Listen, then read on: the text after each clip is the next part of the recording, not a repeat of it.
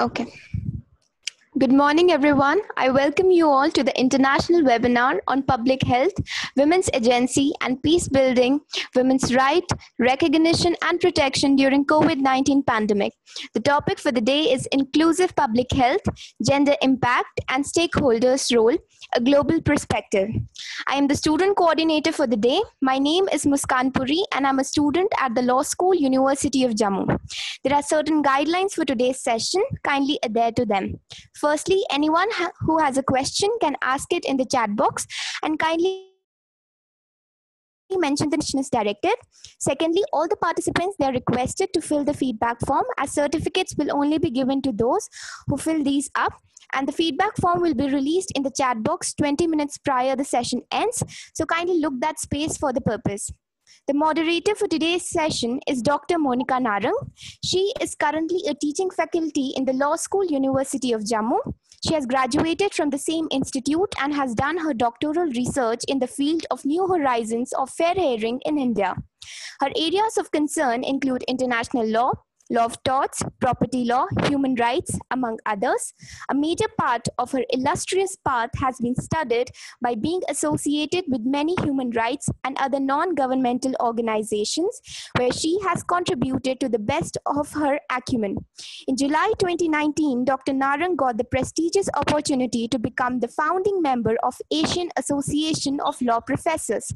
Throughout her career as a faculty and as a member of various organizations, she has participated and presented various research papers in national and international conference seminars, touching the lives of her students, colleagues, and individuals alike. She has always been part of the endeavors that have established her as an illuminating academician.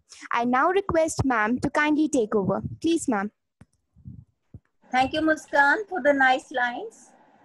I welcome one and all in the technical session 1B on day 3 of this international webinar organized by the Law School, University of Jammu, Yakjah Reconciliation and Development Network and International Civil Society Action Network. The topic of the panel discussion, as already discussed by Muskan, that is inclusive public health, gender impact and stakeholders' role, a global perspective. On the ongoing pandemic, COVID-19 crisis, which have affected different ways, and in order to resolve that, we must take gender into account. For women and girls are vulnerable in the home, on the front lines of healthcare and in the labor market. Regardless of where one looks, it is the women who bear most of the responsibility for holding societies together, be it at home or in healthcare or at school or in caring for the elderly, all these jobs. In many countries, women perform these tasks without pay. Yet even when the work is carried out by the professionals, those professions tend to be dominated by women, but they tend to pay less than male-dominated professions. The COVID-19 crisis has thrown these gender-based differences into even sharper realm. Regional frameworks, multilateral organizations, and international financial institutions recognize that women will play a critical role in resolving the crisis, that measures to address the pandemic and its economic fallout should include a gender perspective. Women and men are different as regards their biology, the roles and responsibilities that society has assigned to them, and their position in the family and community. These factors have a great influence on causes, consequences, and management of diseases and ill health. Thus, healthy and conducive environment, healthy lifestyles, community involvement and participation, access to essential facilities need to be addressed. These differences between men and women, boys and girls, in an equitable manner in order to be effective.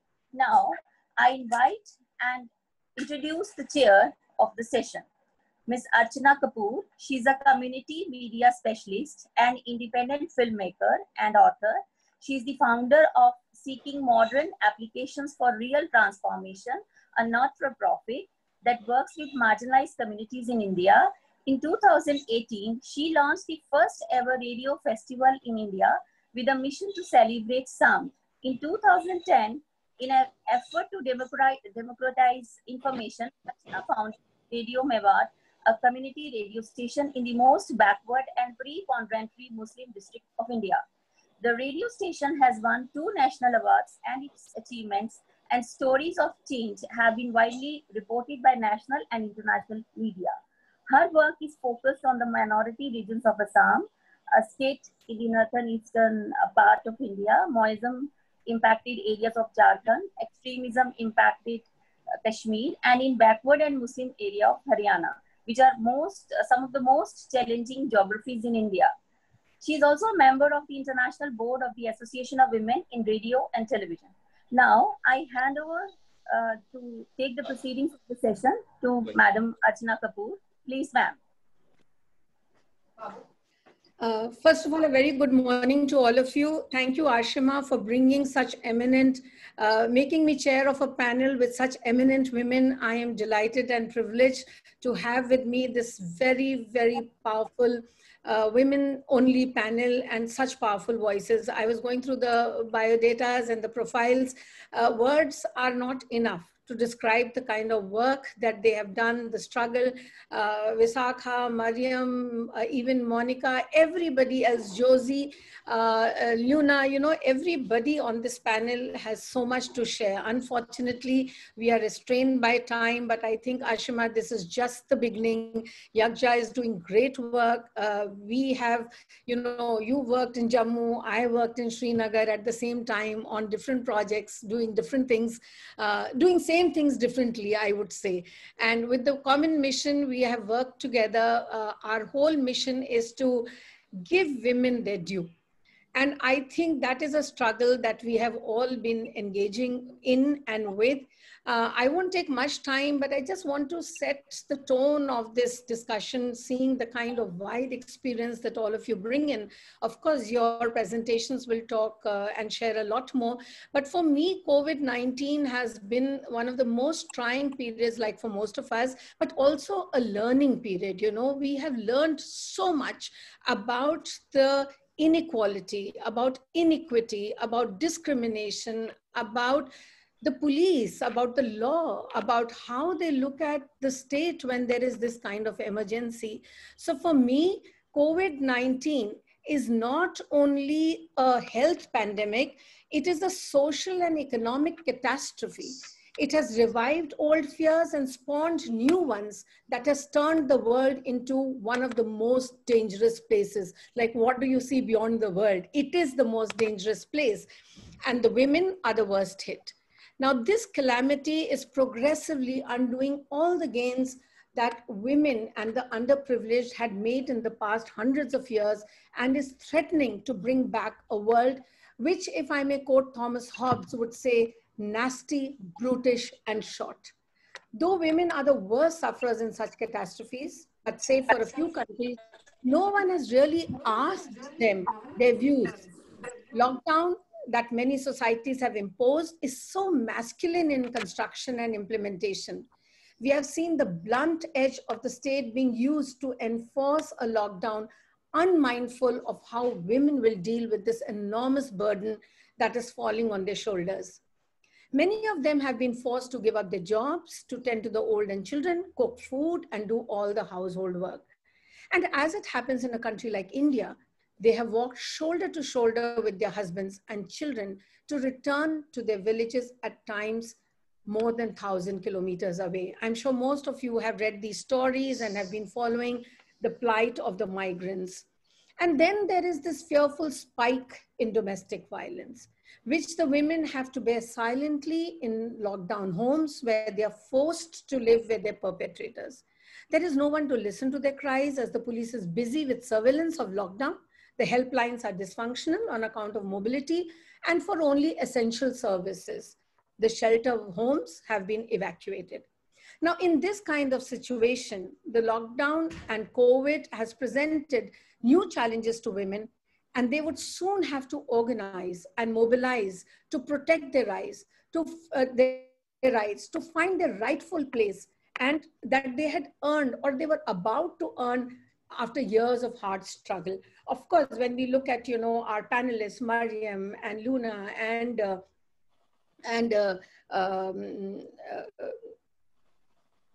Vishaka, we know that, you know, they have the kind of struggles which they must have gone to reach where they are must not have been easy. And they must have been now looking at other battles for the new generation.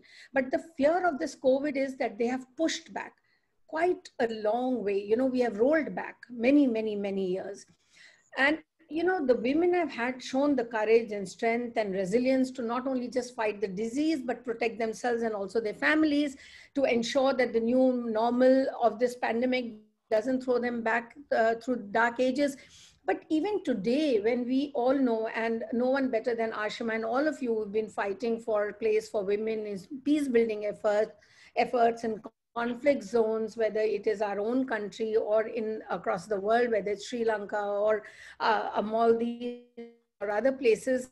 But we had struggled so much, and now we don't know how much time we will take to actually come back and take our rightful place. Now, emergencies, we all know, are hard for women, but nothing like the COVID-19 has ever been experienced before. That we all know. Being confined to home means being confined to household chores and to domestic violence, to less independence, to constant surveillance, and of course, needless to say, loss of dignity. We believe that women are fighters and survivors, and they will not only fight this disease, but they will again become anchors for their families and communities and for their societies. As we learn to live with this disease, we must not forget that it is not only a disease, it is an entire bouquet of things which is going to be thrown at us, in which we will not be given the place. And therefore, this webinar today becomes very important, because we have to use this crisis as a tool for transformation of a world to become a better place forever. Now, this is an opportunity I see for all of us women who have learned so many new things, have become better negotiators, have learned technology, have started interacting with people at an equal level without fear, because the distance is so much that, you know, you can say what you want to say. So I'm also looking at it as a very positive a situation where we can take advantage of it. And this is an opportunity for us to re-examine our power together, to bring back peace, to give us our place, and to become a very powerful voice, and put it in the hands of those, in Gloria Steinem's words, hold up half of the sky, and that is women. So with these words, I would like to now, you know, I think that what I have said is just starting of this discussion, but I'm sure our panelists are going to add a lot to it. So it gives me indeed a lot of pleasure to introduce our first speaker, Visaka Dharmadasa. And just give me a moment, I'm just going to the profiles. Yes, Miss Visaka Dharmadasa is from Sri Lanka. She's going to bring forward to us a Sri Lankan perspective on emergence of women as stakeholders and the challenges that they have faced during COVID-19. But before that, you know, I must share with you her profile, which is absolutely stunning and inspiring. Ms. Visaka Dharmadasa is the founder and chair of Association of War-Affected Women and Parents of Servicemen Missing in Action in Sri Lanka. She also works on disseminating the content of UN Resolution 1325 on women, peace, and security. She trains women to run for political office and also on power sharing. This is so important in today's time. She was awarded the prestigious Humanitarian Award for 2006 by the Interaction of Washington, D.C., an NGO consortium comprising of 160 non-governmental organizations. In coordination with the 1,000 Peace Women across the globe movement, she was nominated for a collective Nobel Peace Prize in 2005. She was a team member of Special Rapporteur to look into the violence in north and east of Sri Lanka and the ceasefire violations by the Human Rights Commission and Consultation Task Force on Reconciliation Mechanisms appointed by the government of Sri Lanka. She is a network member of Women Waging Peace, a founding member of Women's Alliance for Security Leadership, a member of the expert pool of Resolution to Act, as well as a member of the Global Network of Women Peace Builders, as well as a senior member of Women Mediators across the Commonwealth. She is the gender focal point for GPPAC in Sri Lanka, a director of the Board of National Peace Council and PAFFREL of Sri Lanka. She was also a member of the Civil Society Advisory Group of UN Women for the region. Visaka Dharmadasa holds a degree in negotiations and mediation skills and in women and security from Harvard University, Cambridge, USA. Visaka, I am so delighted to be introducing you and having you in this discussion. There's much, much more about you, and the internet is full of it. I think all our participants should Google more and seek inspiration and strength from women like Visaka. Thank you, Visaka. Over to you. Thank you very much, Madam Chair, for your kind words. And good morning to everybody. Thanks, Ashima, for giving me this opportunity. I'm really delighted to be here. Visaka, I have to correct you. I'm Archana because I work on misinformation and other things. So I'm forced to correct you. Sorry for the interruption. I'm Archana Kapoor. Thank you. Sorry, I didn't interrupt you. Okay, ma'am. Thank you very much, Madam Chair. I'm just going to give a glance of the Sri Lankan health system and where we are and what the women have done. So the Sri Lankan health system, though pluralistic, is dominated by an allopathic approach. Early organized systems of care provision began with the initiation of the health unit as the basis for community-based care in 1926. Alternative healthcare methods such as Ayurveda and traditional healing were functional even at that time. Currently, the allopathic system encompasses curative and preventive healthcare throughout the decentralized management approach that operates throughout the country in the public sector, while the private sector provides services according to the market demand. The health system has been incremental changes over the years and was largely set up during the time when communicable disease were prevalent. The government healthcare delivery system is free to all citizens at the point of delivery, and it has been the commitment of successive governments of Sri Lanka to maintain this policy. Sri Lanka has 1,100 government-run hospitals throughout the country, and 960 of these provide primary health care. Every divisional secretary division has at least one government-run hospital, and medical clinics run by the government is situated in the close proximity so that people even in the remote areas of the country can access. Also, government medical officers are established in every divisional secretariat division, which provides public health inspectors as well public health nurses and midwives.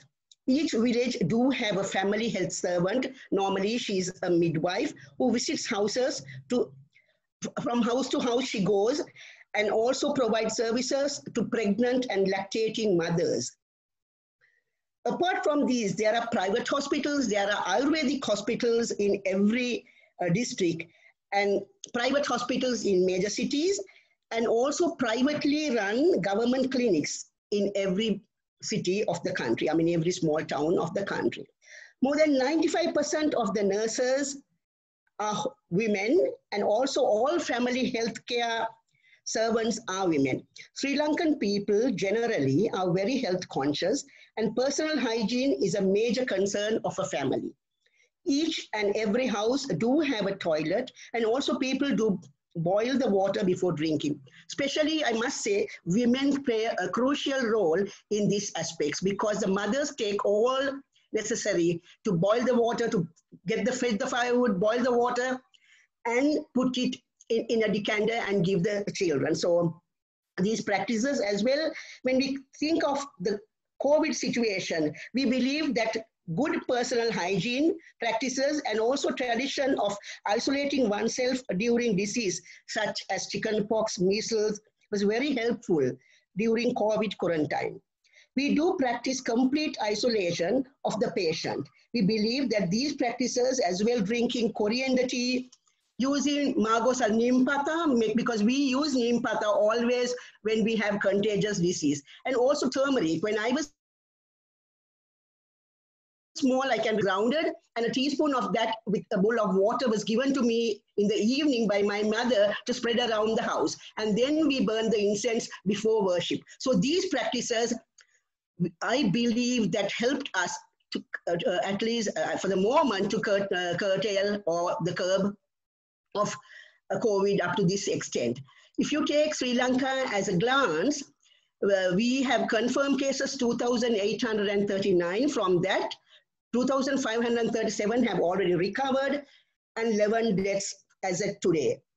Now, if I speak a little, I must tell Madam Chair, we the women of Sri Lanka, especially the women at grassroots level, the women leaders, the local level women politicians, did play a crucial role. They did play a very crucial role during COVID lockdown, especially in my area and also elsewhere.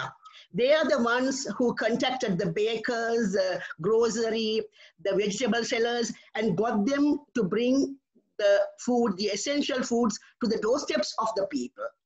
I mean, this was amazing because they used to tell, now the bread van is crossing the bridge, now it's in your area. So they used to call people, they also posted in Facebook. And also they collected prescriptions from the elderly people in the villages. And then one person went to the city, to the pharmacy, and got down the medicine. And also the government, what they did, that if you were registered in a government hospital, they use the postal services to deliver the medicine so that the people don't have to go out of the houses. And also the women did use the smartphones. I mean, ICAN distributed to us these visuals, guidelines from the World Health Organization and also the local authorities' health guidelines. The women use their smartphones to disseminate. And also, not stopping at that, they also stitch face masks. They also distributed face masks as well, soap. And a very special case that I remembered, in fact, two of the women, they got curfew passes and went like 200 or more kilometers to rescue a woman from domestic violence. They went and met the judicial medical officer, got that report, went to the magistrate, got a restraint order to the husband, and managed to bring that woman to her house in Western Province from the North Central Province. So women did play a crucial role, and they are playing a crucial role during this pandemic.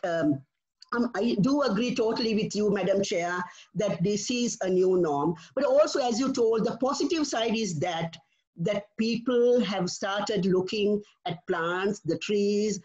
I mean, the way of living that we had before this whole modernization came into. Now the people are really going back, because also during this pandemic, women also distributed fertilizer, they distributed seeds, and everybody had the home garden. Because, I mean, at least if you have a jack tree and a coconut tree, you don't have to worry about your food. So that is the status in Sri Lanka. I'm going to stop at that, and then I'm really open for questions. Thank you very much. Thank you so much, Ms. Visaka, for giving us an overview of your health systems and the institutions that came to the fore and handled COVID so well. You have in your very short and very precise talk emphasized that women can play a role under all circumstances. Nothing is going to hold them back. If there is a will, there's a way, and they took the lead. They realized the need of basic necessities, whether it's medicine, whether it's food items. They were monitoring, and they are capable of using smartphones to help a larger audience. So thank you so much for that. And I'm sure there'll be a lot of questions waiting for you soon in the chat box. But I think, would our moderator like to say something now, or would you like to, our rapporteur say something now or say it at the end? Josie, our respondent. Ma'am. Hi, everyone. Yep, Can I say something? I'll speak at the end, that's okay. Okay, you'll be speaking. Okay. And even I'll be asking questions in the end, ma'am. Okay, sounds good. Thank you so much. So now it gives me a lot of pleasure to introduce our next speaker. I'll just again go to that. So we have with us now our second speaker, Dr. Luna Casey. She is a gender specialist. She's going to speak about COVID-19 and gender inequality in Nepal and the emerging patterns thereof. Luna Casey is a PhD. She's an independent researcher. She has a background in international relations.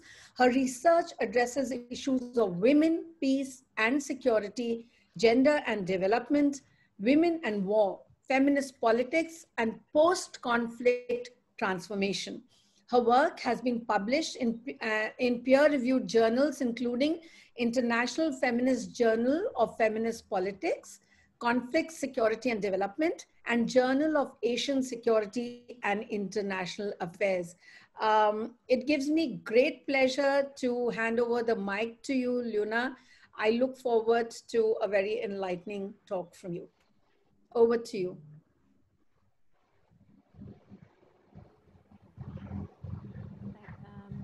Hello. Hello. Can you hear me? Yes, we can. Okay. Good morning, everyone. And it's great to be here. First of all, I would like to thank the chair, all the speakers. Thanks to Dr. Monica for moderating this event. And much thanks to MS Gardner, thanks to great audiences, and very special thanks to Asima for inviting me and giving me this platform where I'm able to share some of my thoughts. So, since the start of this international webinar, we have been talking about diverse effects of COVID-19 in our society, in our everyday lives from gender perspective. And just adding to that, today I'm going to speak about how the COVID-19 worsened gender inequality in Nepal.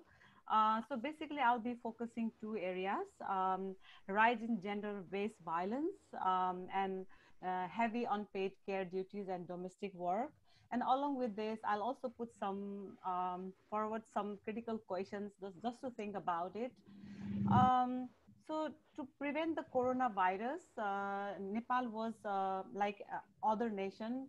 The country was under the full lockdown from March 24th to June 15, 2020. And now it's almost completing 5 months. And as of today, the country has 22,000 plus confirmed COVID cases and 65 plus deaths. So the growing data demonstrate that since the outbreak, reports of violence against women and girls, mostly domestic violence, has risen. The gender-based violence was already a growing problem in Nepal even prior to COVID. UNFPA suggests that 48% of the women in Nepal had experienced violence at some point in their lives, with 7% of them experiencing physical violence, and 61% of them had never told anyone about the abuse. Since the locked COVID-19, with physical distancing and isolation measures, many women are forced to stay with their abusers. They are also unable to seek immediate services. And this has even has risen in the reporting of the gender-based violence. And at the same time, the response from the government is very discouraging, such as quarantine facilities are very poor and very unsafe for women. So for example, recently there was quite coverage in media about a young woman who was raped, gang raped in the quarantine center. And this is really frustrating. And the Women's Rehabilitation Center is one of the quite recognized center in Nepal, and which reported about 465 cases of gender-based violence just between 24th March till 12th May 2020. And this is really an alarming number. And the number is likely to grow after more organizations make their GBV data public. So the National Women Commission also reports that every 10 minutes, a woman somewhere in Nepal dials 1145 helpline operated by National Women Commission seeking assistance. So the majority of these calls are made by survivors of domestic violence who are either seeking or either looking to report incidents of abuse or calling to inquire about the support services offered by the groups. So women and girls are also facing a challenge to find out the right information, like, like due to social media and, fake news and disinformation, even they are becoming a victim of social media as well. So in some cases, they are unaware where to go and report. And if they know, they are also fair to disclose possible that services centers do not have enough space or resources even to accommodate the rising cases. Having said that, despite limited resources, local organizations and women groups and youth are already taking steps to support gender-based violence survivors. So such as like ASA Crisis Center is operating 24 hours helpline such as like providing therapy sessions, referrals, and also Child Workers in Nepal is another a national NGO which is also providing, helpline and therapy sessions for children. So another major challenge of gender-based violence is getting a real data, and as few victims reports the abuse. The core cause for this is the stigma associated with being a victim, a tendency to blame women and girls for their own assaults, and the importance of the family honor, all of which victims and families prevents victims and family from reporting. And it has been like a long time since reports has shown that women and girls have a long-term impact. So the gender violence has a long-term effect on women and girls, such as fear, suicide, social stigma, even mental stress and etc. And in case of Nepal, with this growing rate of gender-based violence, this might put women and girls' everyday performance and further deteriorate their gender inequality in the time of COVID and also also aftermath of COVID. So the question is now how silence is becoming as a form of acceptance in our community, and so how can we dismantle this? So I think we have to really think about this, and this is just a question I was thinking about. So the next point is heavy unpaid care duties and domestic work. Women and girls around the world spend total of 12.5 billion hours on unpaid care every day. And if we look the data of Nepal, women spend 4.5 hours extra than men every day on unpaid work. So this is due to deeply rooted patriarchal social norms that pressure women to take on domestic duties, have put the burden of caring for children and the elderly, including the bulk of household chores, on the shoulders of women and girls. And now with this coronavirus, school closures, leaving millions of children stuck at home has significantly raised their workload. And this might prevent them from spending time and resources on education, training, and skill development. And many women in service sector and their jobs cannot be worked from home, are even facing, extreme crisis.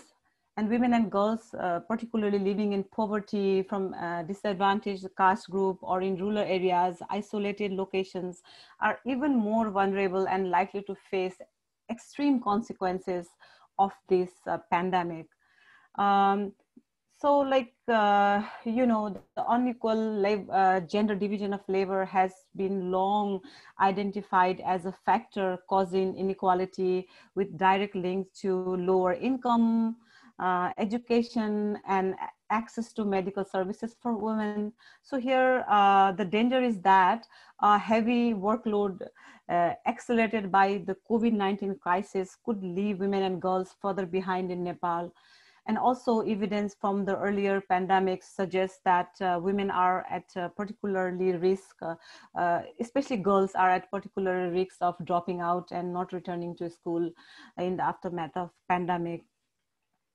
And women especially might face even worse economic insecurity in the aftermath of the crisis, as for finding work is already more challenging for women than for men, as also the COVID has taken away many women's jobs because they were mostly working in informal sectors, and it is uncertain whether or not women will regain those lost jobs once their normality returns. And it is also highly likely that women who had entered non-traditional roles prior to the pandemic may roll back to traditional roles in the post COVID-19 era. So you know, like I was thinking about, so what is to be done in order to you know, meet these challenges. So I think like gender recovery plan should be, you know, should be there. So how this gender economic recovery plan looks like would be a record of disintegrated data on COVID-19, not only about the infection rate, but also the distribution of the care and domestic duties, both paid and unpaid, incidents of gender-based violence, gendered impact on education, as well as economy and gender employment status, and as well as other social impact. Not all women face the outbreak in a similar way due to the differences among women and diverse gender categories, and an intersectional lens must be applied while formulating gender policy program amid the COVID-19 crisis to ensure that everyone gets the support and services they require.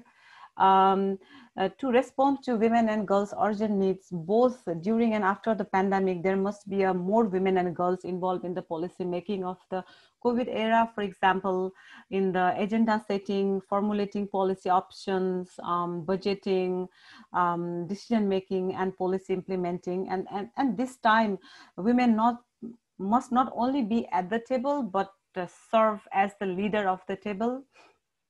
So now, like, you know, I'm almost at the end. So what I would like to say is that, like, we are already seeing, this is not the first crisis we are seeing. So, you know, we have been gone through various disasters, conflict, and pandemics, and repeatedly, often women and girls face greater risks, and they are systematically advantaged. So given the complexity of intersecting social and cultural factors that discriminate against women and girls, where can effort be focused to begin deconstructing these existing forms of oppression in the scope of both short and long-term solutions? So this is just my thought, and let's think about it. Yeah, so I wanted to end here, and I'm happy to take any questions. Yeah, thank you so much. Thank you, Luna. That was very illuminating, and it seems you were talking about India or any other country. You know, the problem is that you may be a woman anywhere in the world, but your stories are very similar. So I think that, you know, what I do is you raise some very pertinent points. I have written them all down, and in my wrap up to save on time, I will take it up there. So I will now invite our third speaker, Mariyam Shakeela. Let me just introduce her. You know, it's so good. We have social activists, we have academicians, and we have even people with political background in this panel. Thank you, Archana, for putting in so much effort in putting this panel together. So it's a deep honor to welcome Dr. Mariyam Shakeela, who's been a former cabinet minister in the government of Maldives. She was handling environment, health, Gender, Family and Human Rights, as well as the Foreign Ministry. A perfect combination for this discussion, I would say. She's been the former chairperson for Executive Board of WHO, which is the World Health Organization. Besides holding diplomatic positions, Dr. Shakeela is also an honorary consul of Belgium and Maldives, former council member of IRENA, which is the International Renewable Energy Agency, International Executive Council member of SARC Chamber of Women Entrepreneurs Council. She has also held portfolios in environment and energy, gender, family and human rights, climate change, health and foreign affairs, with over 30 years of experience nationally and internationally, serving in both the private and the public sector. Been a businesswoman, an entrepreneur, a lecturer, a teacher, and as an academic, she is a well-known figure in the Maldives society, as well as internationally. She is also the CEO of SIMD group of companies heading diversified businesses engaged in varied sectors from trading, hospitality, education, medical, and mental health. She's also a member of 2 advisory boards of the prestigious Curtin University, and chairs the board for executive education and MBA, a very active civil society group member, both nationally and internationally. She is also linked with prestigious institutions such as ICAN and WASL. I think Maria and Visaka have a lot in common, especially the institutions that they are linked with. So I would like to now welcome Dr. Mariyam Shakeela to take over the floor and give us her insights on this pandemic and women's role in peace building. Thank you. Thank you so much, Madam Chair Archana Kapoor, Professor Seema Sharma, Dr. Monica Narang, and student coordinators, officials from the university, and my friend and my good friend and colleague, Ashima. Thank you for the opportunity to present perspectives from Maldives in regards to the pandemic. As Madam Archana mentioned, COVID-19 pandemic is not just a health issue, but an intense shockwave to our societies and economies, and it has prompted us to think out of the box. Now, COVID-19 is already testing us in all fronts, economically, socially, and emotionally in unprecedented ways, challenging our values, our strength, our spirit and shared humanity, and highlights criticality of women's participation and employing the measures stressed in UN Security Resolution 1325.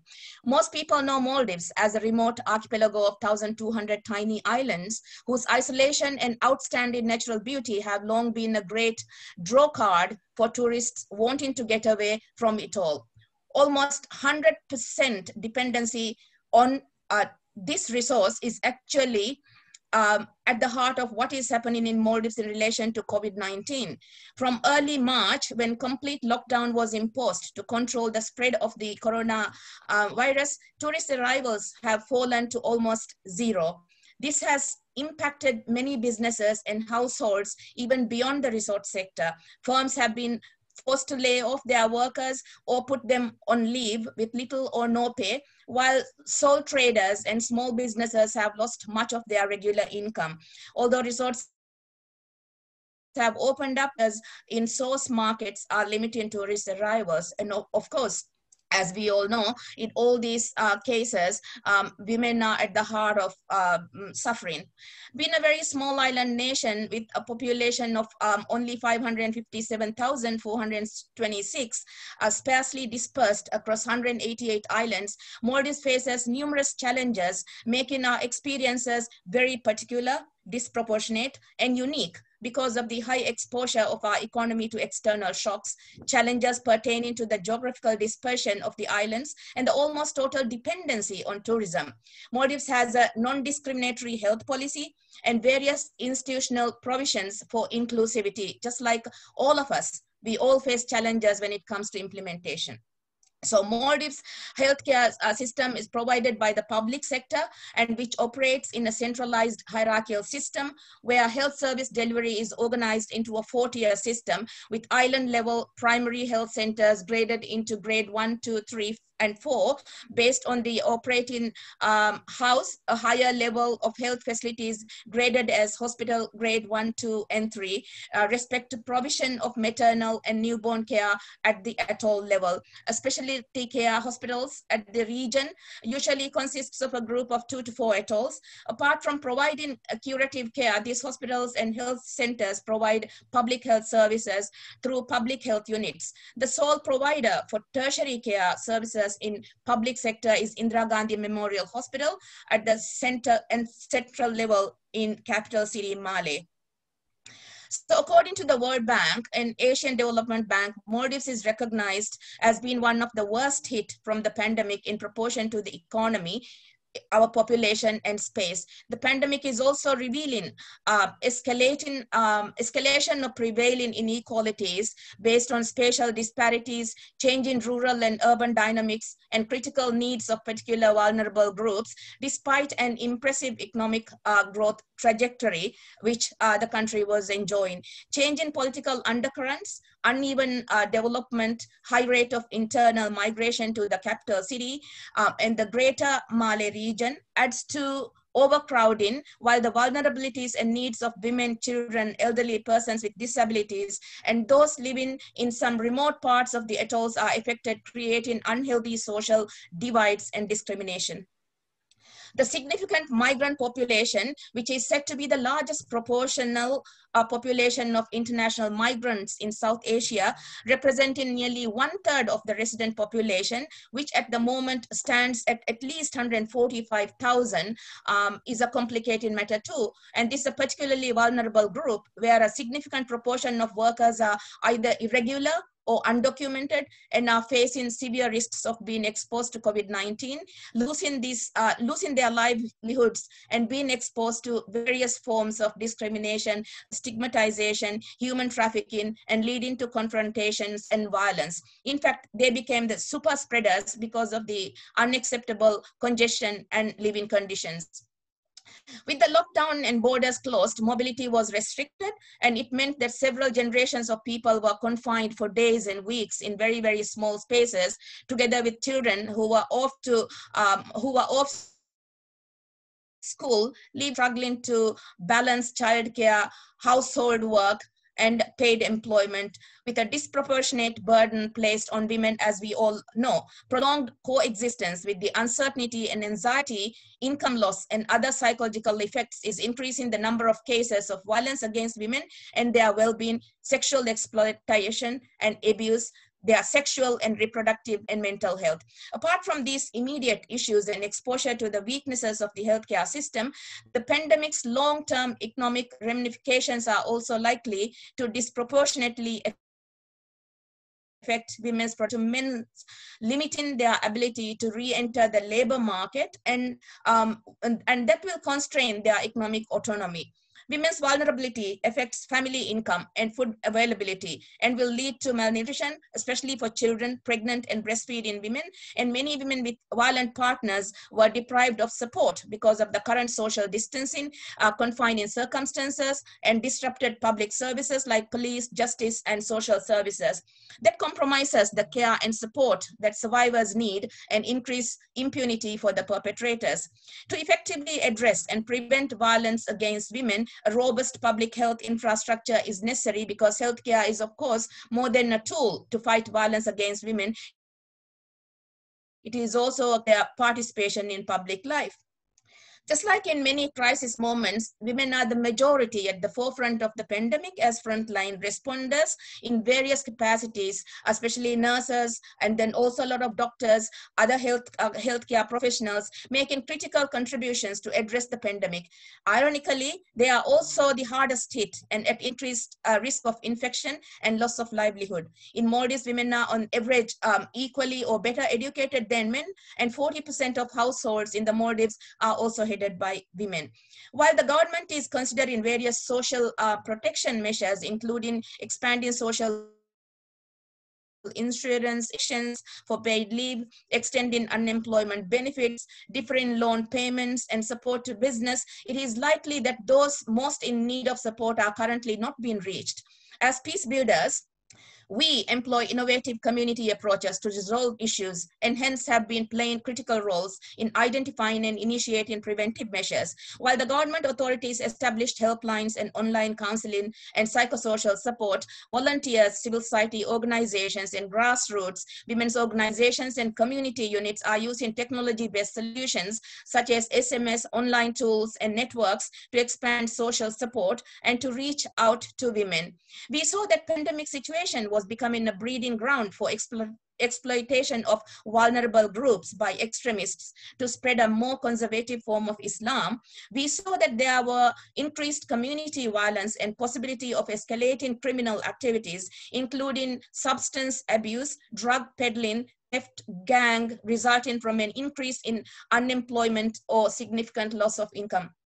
We also saw opportunities to raise awareness on COVID-19 through social media by disseminating gender-responsive messages and communication material on preventive measures for domestic violence, stress management, and how to respond to stigma, discrimination, and human rights violation 19 and pre-existing stigma and discrimination while promoting community level solidarity. While the government established counseling services and helpline services for gender-based violence victims, there were many addressing sexual and reproductive health and several issues with loss of lives related to this. Voice was raised by many of us calling out to ensure availability of information and services on family planning, safe maternal health services, and also to prevent diversion of healthcare resources at the expense of pregnant women. In short, as women peace builders and civil society actors, we are lobbying for women's participation in the development of a comprehensive and costed COVID-19 response plan that goes beyond the immediate health response.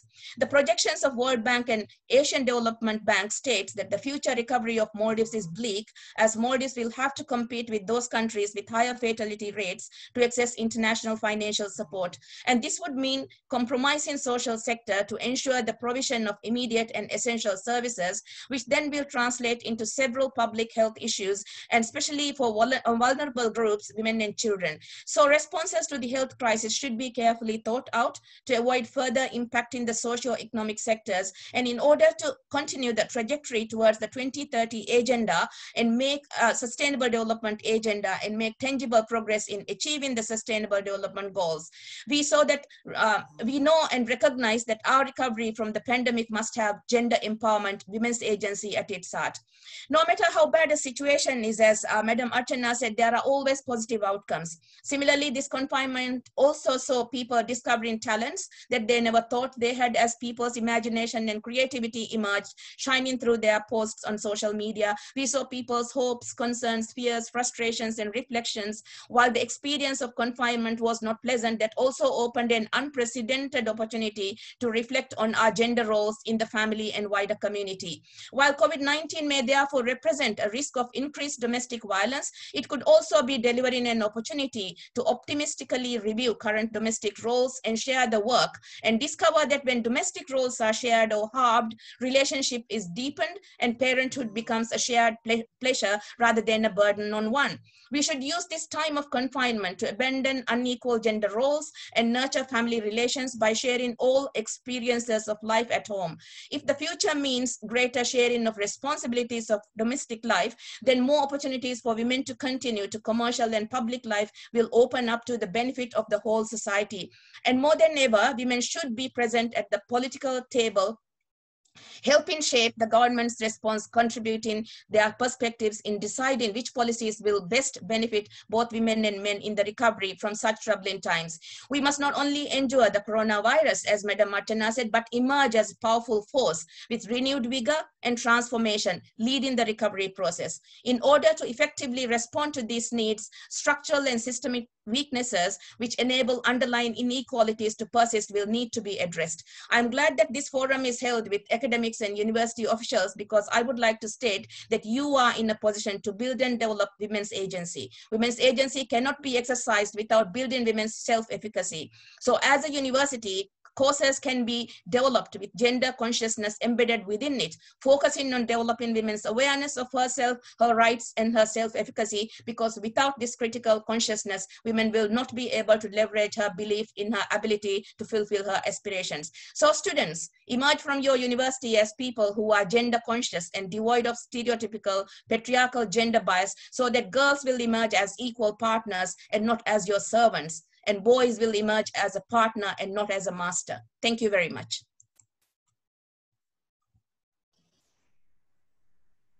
Wow, that was really, really something which makes me want to stand up and clap for you.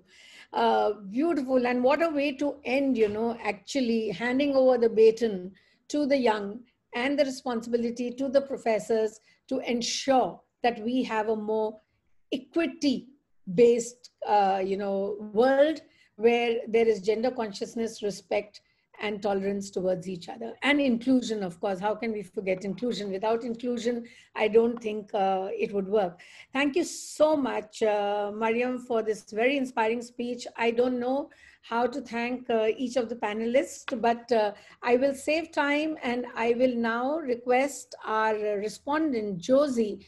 I'll just introduce her to take over, and then, you know, she can sum it up. She can tell us where this is going and what she has learned from all these very, very powerful speeches. Also, I just want to share before I start reading her biodata that I'm so, grateful to Josie. I just learned from Ashima this morning that Josie met with an accident, is bedridden, will not be using her camera because she is going to be lying down. She can't even stand. And despite that, her commitment is another great inspiration for all of us. And this is what we women can do and how we can change the world, because we believe in what we are doing. So I'm going to just introduce her briefly, and then I will ask her to take it forward.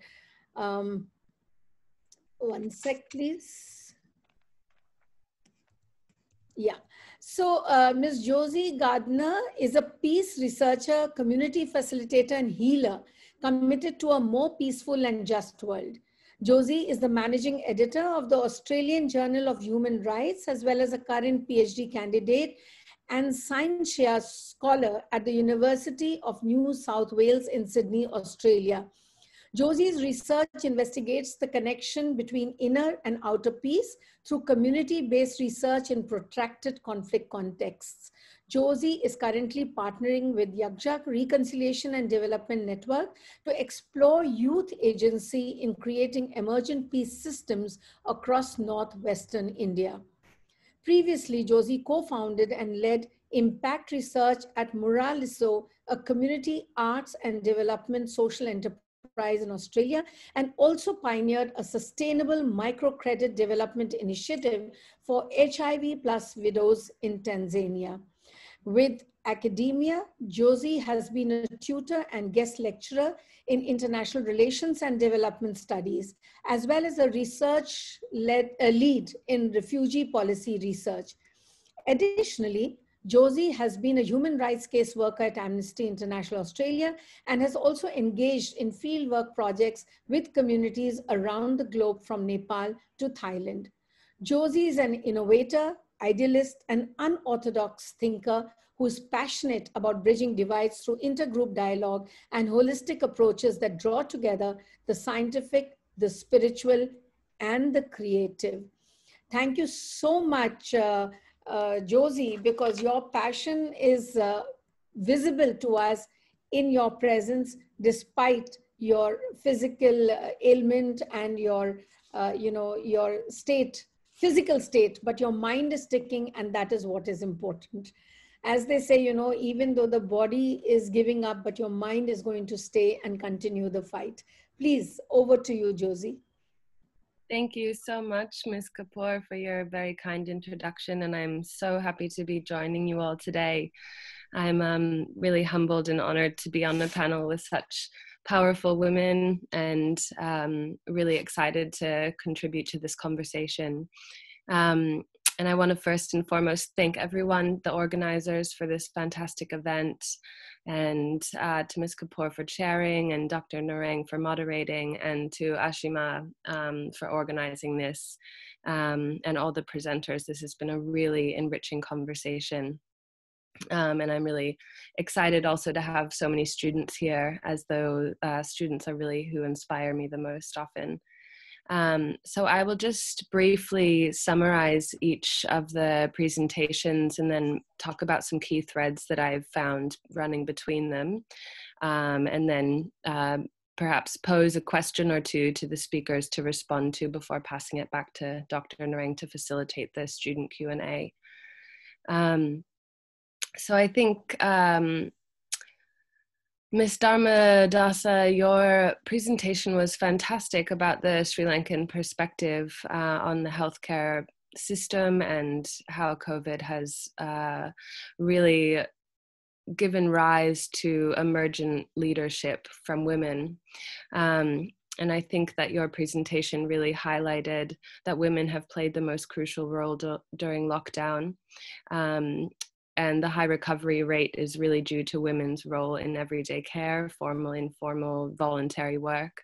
And I think this presentation really highlighted that women are really taking the lead, being innovative, using emergent leadership techniques, and setting up really innovative systems in a time of crisis. And I think that this is one of the key themes that I'll revisit later on. Especially digital innovation and really using informal or no systems when there are no systems in place, really sharing informal technologies. Dr. Luna Casey, your contribution highlighted some really fantastic global trends actually grounded in Nepal, and I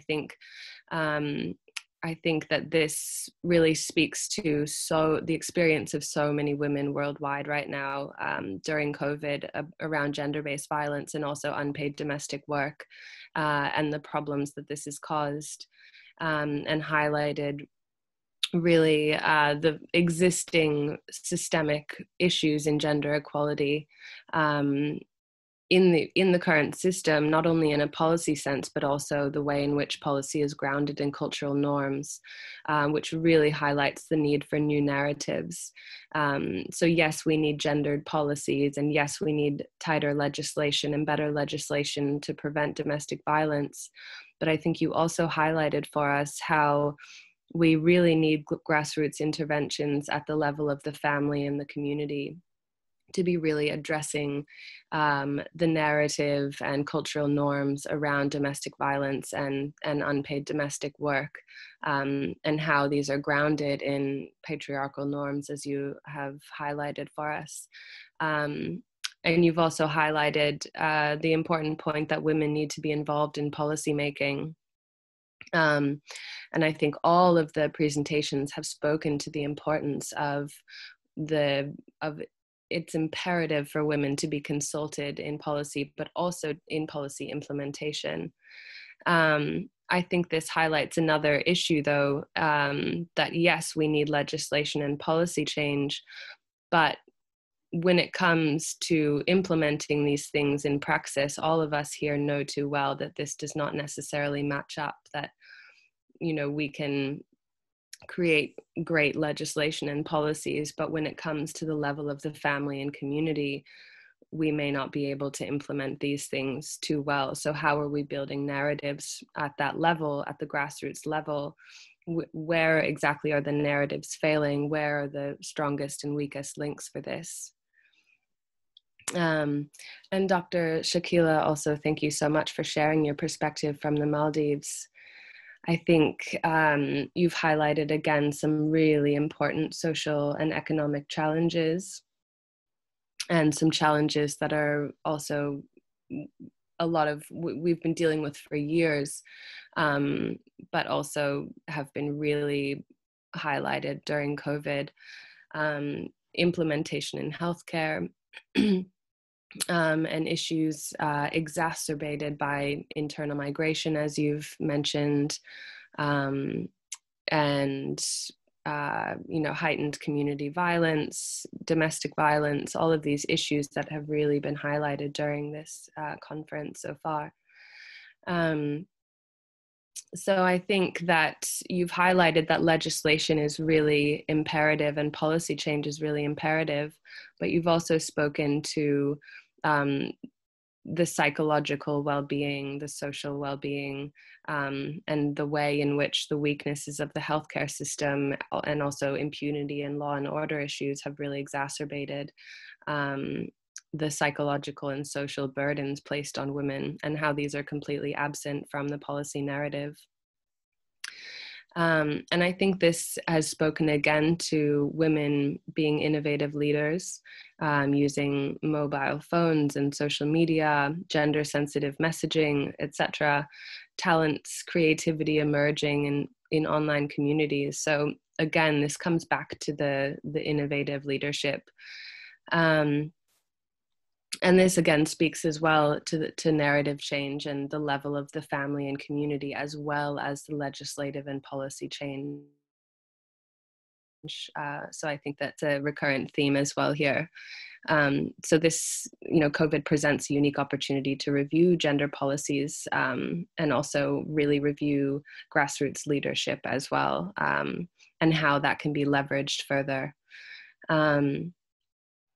So I think, just to wrap this up, the central question that's really been emerging from all of the speakers, not just in today's session, but in previous sessions, is really that women are more likely to suffer the greatest economic and social impacts during crisis. Being the champions of providing power community-based work.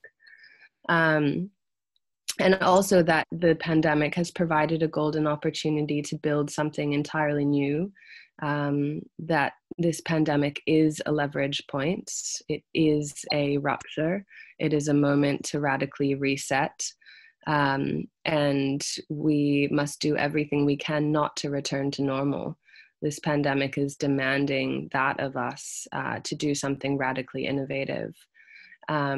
So I think that the key theme here is really that women are natural leaders in times of crisis, and always. And this is really presented a monumental time to highlight women's leadership, and the ways in which they're innovating. So I think one of the key themes is, how can we formalize these roles? How can we keep this momentum? How can we generate resources to support and sustain this kind of grassroots leadership? And this begins really by highlighting these leadership roles, and which is one great facet of this initiative, and us having this conversation. So one of the questions, perhaps back to the panel, is how we can best highlight these emerging roles and skills in these voluntary and informal ways. And, how do we leverage resources and policy to support emergent bottom-up initiatives? Who does the onus need to be placed on? And what is the role of grassroots leaders to, build sustainable narratives around this? And the other thing I wish to highlight and pose to the panel as well is, I think COVID is really a time for us to be asking new questions entirely. This is, COVID has provided perhaps the biggest setback to gender equality in our time. But I also sense this striking collective energy and this conversation and drive to correct this and move through and beyond to a truly new paradigm. So I think we must not think about this linearly, as though we need to get back to a certain status of gender equality that we've had before the pandemic and forge forward again. I think we're being asked to do something much more radical and completely rewrite the script on gender equality, which requires innovation, which requires framing problems in a different way and asking entirely new questions. So I think what I would love to hear from the panel is, perhaps from each of you, what is the question that we should be asking to, and whom should we be asking it to, and from whom should we be seeking answers? So I think crises like this really present a time to be thinking in a different way, to make sure that we're not forging ahead with the same narrative or backtracking too much. So thank you so much again to the panelists for this really stimulating discussion, and thank you so much to the chair, Ms. Archana Kapoor, and I will hand it back to the speakers to answer the questions. Who should go first? Thank you, Josie. I heard that you met with an accident, and in spite of all odds, that you are participating and giving your own viewpoints and critique in our webinar.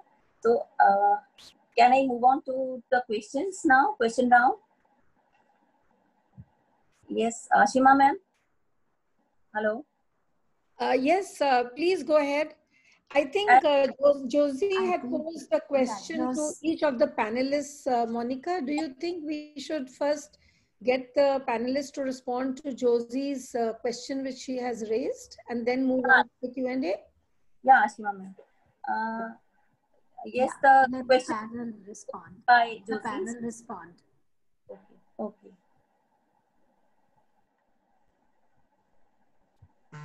So let's follow the order. We can go to Visakha ji first, and then Luna, and then Mariyam, so that we follow the same order. Over to you, Visakha ji. Thank you, Madam Chair. How to keep the leadership, what we gain at this time. Yes, it is a very difficult, it's not the question is difficult, but it's very difficult to do, because we do know when the conflicts, when there is armed conflicts, women take the center role. But when peacetime, the women are sent back to the kitchens. I mean, whether Chittagong Hill tracks, whether it's in Sri Lanka, everywhere this is prevalent. So this is very important for us to find a strategy of keeping us in the leadership. But one thing about the women at the local level, especially if they are elected leaders and also the other leaders in the civil society, if we keep continuing work that we have done, and not necessarily only during the lockdown, but in the normal senses, but normally when the system start working, it's difficult for us to penetrate ways and means of doing that. Of course, women have to help women. This is one thing when she asked from whom, yes, it's from the women to the women, because we see as a woman working with women for like 2 decades, it's the women who don't vote the women who really pull the women down. But that has to be changed. The sisterhood is extremely important. Just like I said, we are South Asian sisters. So that sisterhood is extremely important to be built. And I think we can build it through the universities, ma'am. And that's why, as Shakeela very clearly told, having students around, getting these academic institutions on board with the civil society activists like us, it's extremely important, because you set the tone and we carry it on the ground.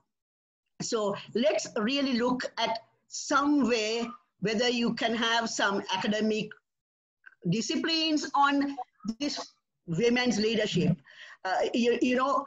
Something more concrete which we can take to the world and then back again to the society. Thank you. Thank you so much for that. We have to build a sisterhood, and it's important that we have to collectivize. I think that is very important, what you have said. Over to Luna, please, for your response. How do we bring in leadership? Where do we go? Who do we speak with to sustain this whole momentum? Luna? Okay. sorry, I just forgot to, you know, on my video. Yeah. Thanks, Archana, for this question. So like, you know, because yeah, I was thinking about like more research is needed to understand like how the intersecting identities of women have, you know, affected them. So I think more, you know, like the complexity should be unpacked, because everybody is not you know, impacted with this COVID in a similar way.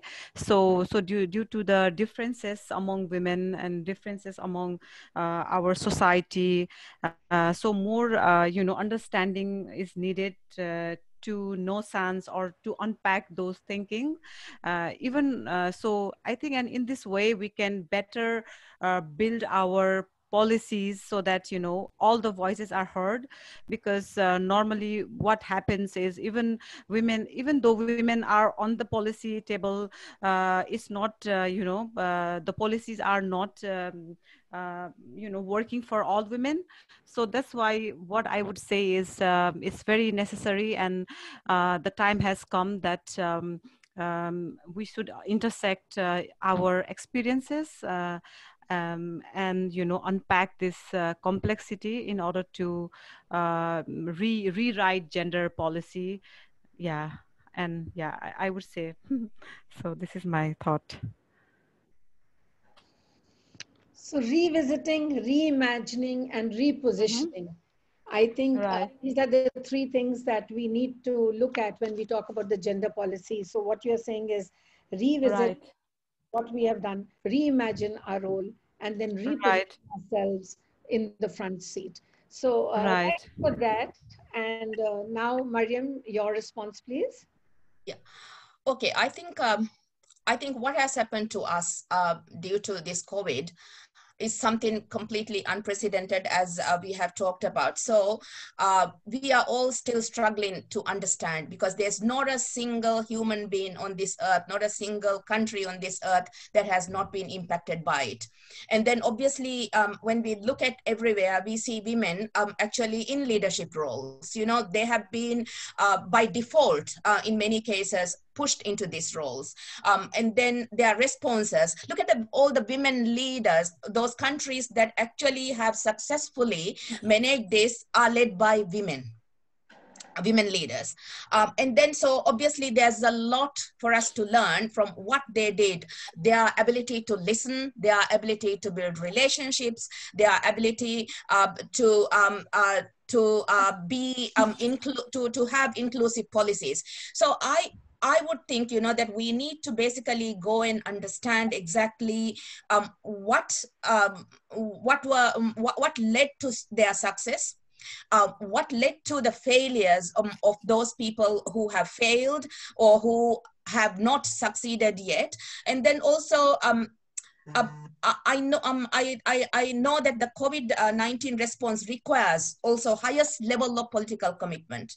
So this means the same way for us to build women leadership and then come forward, we also need that kind of political commitment. This means we need to use our skills and strategies, and to try and get to that decision-making table. Basically, to sit there. I know we will we will face lots of challenges. We will probably be ignored, and yet I think we have the resilience and the energy and the drive and the motivation and the inspiration, basically, to sit there and then try to make a change. So I think we should continue our fight as women leaders, and then not allow any of these challenges bow us down. Thank you. Well said. And what is important is that, you know, the emphasis, Archana, this is for you since you're working with universities, research and studies are the call of the time. And that, of course, we can look at later on. But now I would like to hand the floor to Dr. Monica Narang, who is going to moderate the whole session of Q&A. Thank you. Thank you, ma'am. Thank you, Madam Chair, as Archana Kapoor, ma'am. Now, we had that enlightening and illuminating sharing of views by the learned speakers. Now the House is open for discussion also. But by the time I have two questions with me, they are not addressed to any of the panelists, but I'll just speak it out and it is open for maybe Madam Mariyam or Dr. Livna, they can answer it. It is from Ridhima Mahajan. As education and employment are usually considered to be the most important ways of empowering women, but despite that knowledge, most of the society here in India wants girls, especially of the age 20 to 25, to get married. How do you expect us as women, as society, to fight that sort of pressure when men are usually expected to marry only when they are financially independent? So this is the question which is raised. So maybe Dr. Leona Casey, I think you can take up this question. Sorry, what was the last part? What was the last part? I'll repeat that, Dr. Leona. Okay. I'll repeat the whole question. Okay, thank you so much. No problem. As education and employment are usually considered to be the most important ways of empowering women, but despite that knowledge, most of the society here in India wants girls, especially of the age 20 to 25, to get married. How do you expect us as women, as society, to fight that sort of pressure when men are usually expected to marry only when they are financially independent? So I think to this point, I see like, the first question, so the first question is that there is also, like the support, the girls need the support of the family because, in our community, especially in South Asia,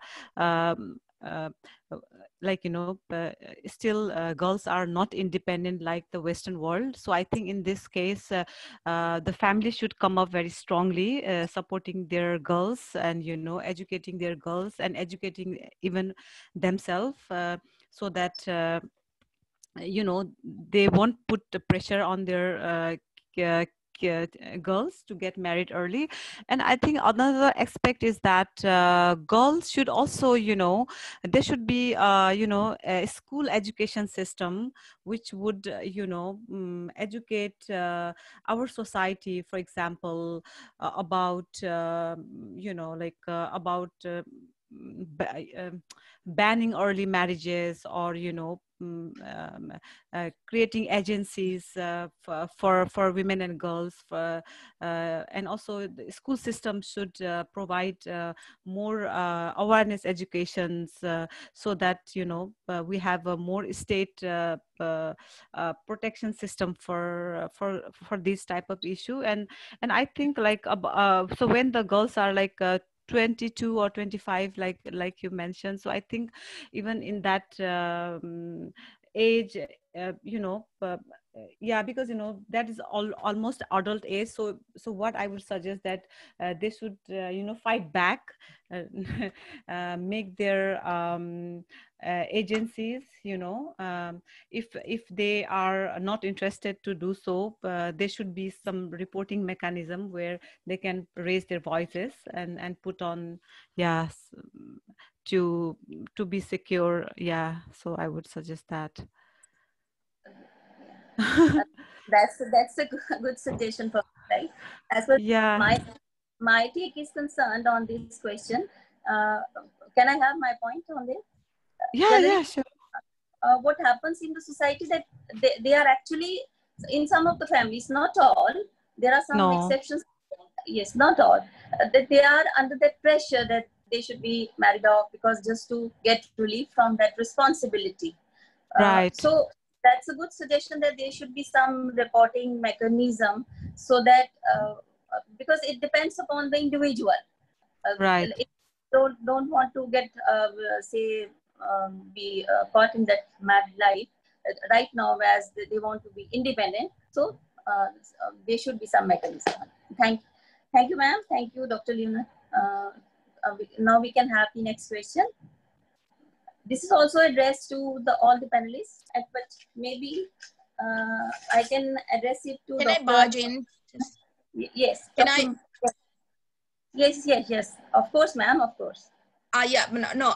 To answer the question that that was posed before, my personal opinion through my research and experience is that, you know, I think we women are to blame for what is happening in this case, because we are the 50% of the population, and we are responsible for raising the next 50% of the population. That's the men. We women raise them. Why are we not changing that mind shift? Education system itself, still, if you go back and look, are still teaching books that have been developed based on long-term, based on ancient philosophies, and based on a lot of based on the times when leadership itself, the concept of leadership developed. The concept of leadership developed through the cave age, because those days women stayed at home and then men go out for hunting. So basically it came to a stage where leadership, description of leadership, use the same adjectives as description of a male. And then so this means, like, you know, so leadership is not associated with women. So if a woman, for example, exerts leadership qualities, suddenly she's seen as a male, or seen negatively. So there is this sort of gender bias in that sense as well. So I think we are to blame, education system is to blame. So we have to actually teach them the right way of respecting women, or building women's leadership. Can I come in, please? Of course, ma'am. Yes, please. I mean, I also posted in the chat box to tell that, yes, women have to be educated, and not necessarily a regular job, but they have to have income. And the issue is the people should understand that a girl is also a pride to the family. It's not only a boy. This is what happens. Families think that having a girl is a burden. If that particular notion of a girl being a burden is taken off by telling them, or by making them aware that girls do earn as much as boys. I mean, this is exactly, it's money, it's wealth, it's the family's prestige. So, I mean, it's not that simple, because we are, I mean, in our societies, we come with all these traditions, I don't feel like even traditions, but all this thinking. So the girls have to prove that they are a pride of the family, and their own destiny, I think they have to decide. It's not another man is going to decide their destiny. This is extremely important for women, even if you are married, to understand that it's your destiny and you have to decide. I'm not telling you to fight with the husband, but you have to make it very clear that your destiny has to be decided by you. And also for the families, I mean, it's important even at schools, at the universities, for girls to understand, to be a pride to the family, and not thinking always that they are going to be having to another family, not their family. Now, this is the whole thing, that we always think, your place is in someone else's house. No. This is my house, just as my brothers. That has to go to our heads. Then things will change. Thank you. Yeah, I think the cultural socialization process will need to change. The whole cultural socialization process has to change. Thank you, ma'am. I have another question. Maybe I can ask Dr. Mariyam to answer the question. This is a question again from Ridhima Mahajan. She says, she's asking, despite the glaring absence of women in leadership roles, our politicians and bureaucracy have not been able to formulate gender-sensitive policies. What would you suggest the way ahead for us to achieve that void in our policies? I couldn't follow what you said. I'll repeat the question, ma'am. I'll repeat. she's asking, despite the glaring absence of women in leadership roles, our politicians and bureaucracy have not been able to formulate gender-sensitive policies. What would you suggest the way ahead for us to achieve that void in our policies? Well, again, it is a mind shift change. So in order for us to basically bring in this, again, it's a fight. You see, what happens is, as I mentioned before, the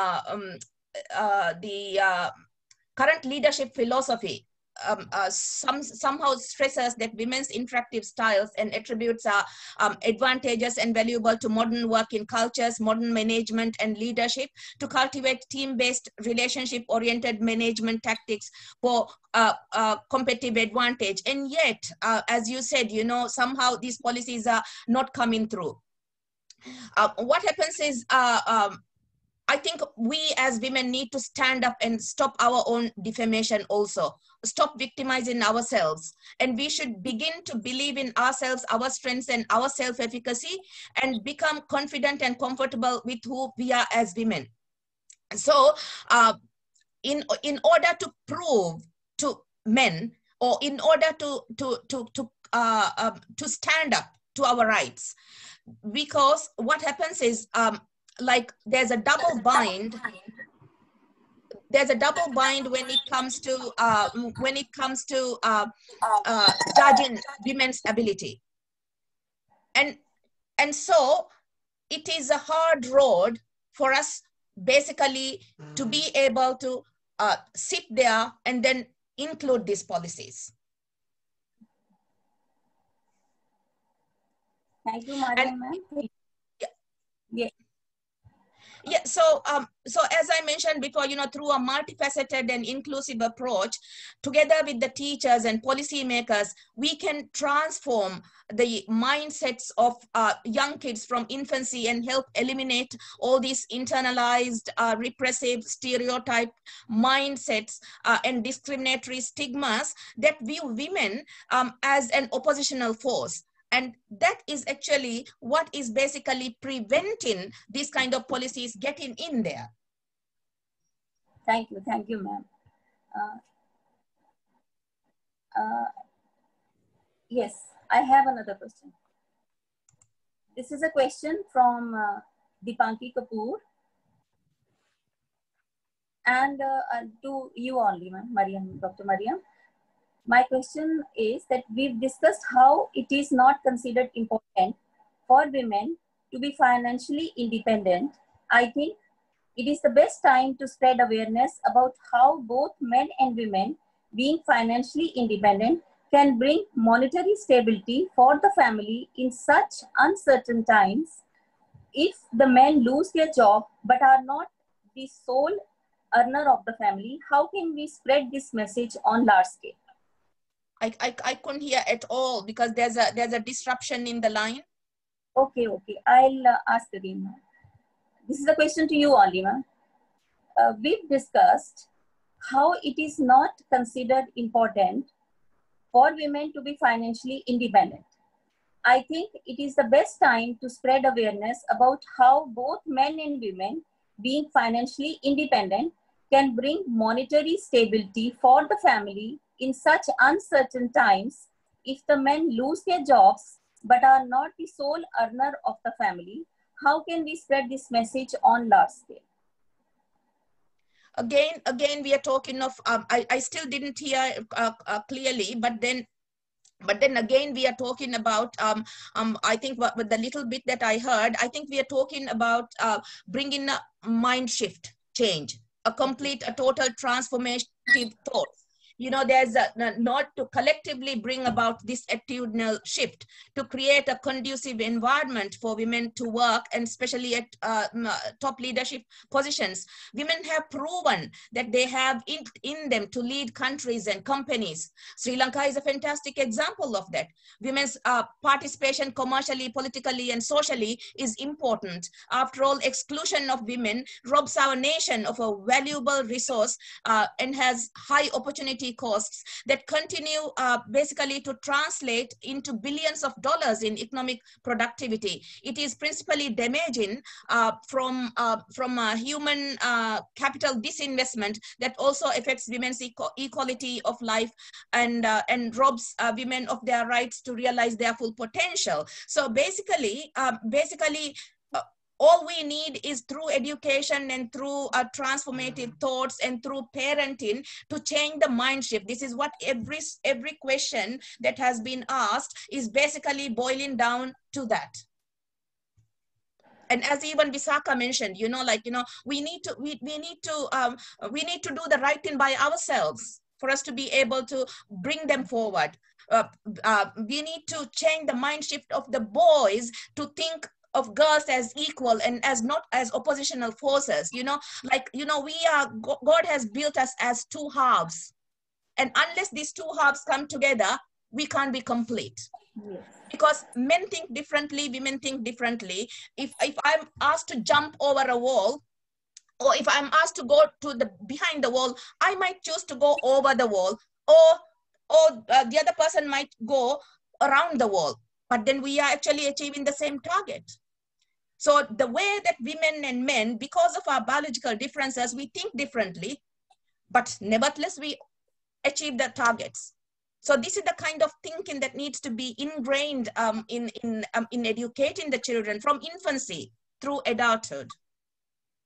And I think, ma'am, during this COVID timing, the women and the girls, they have learned too much, because while doing everything from home, many of the realities are before them.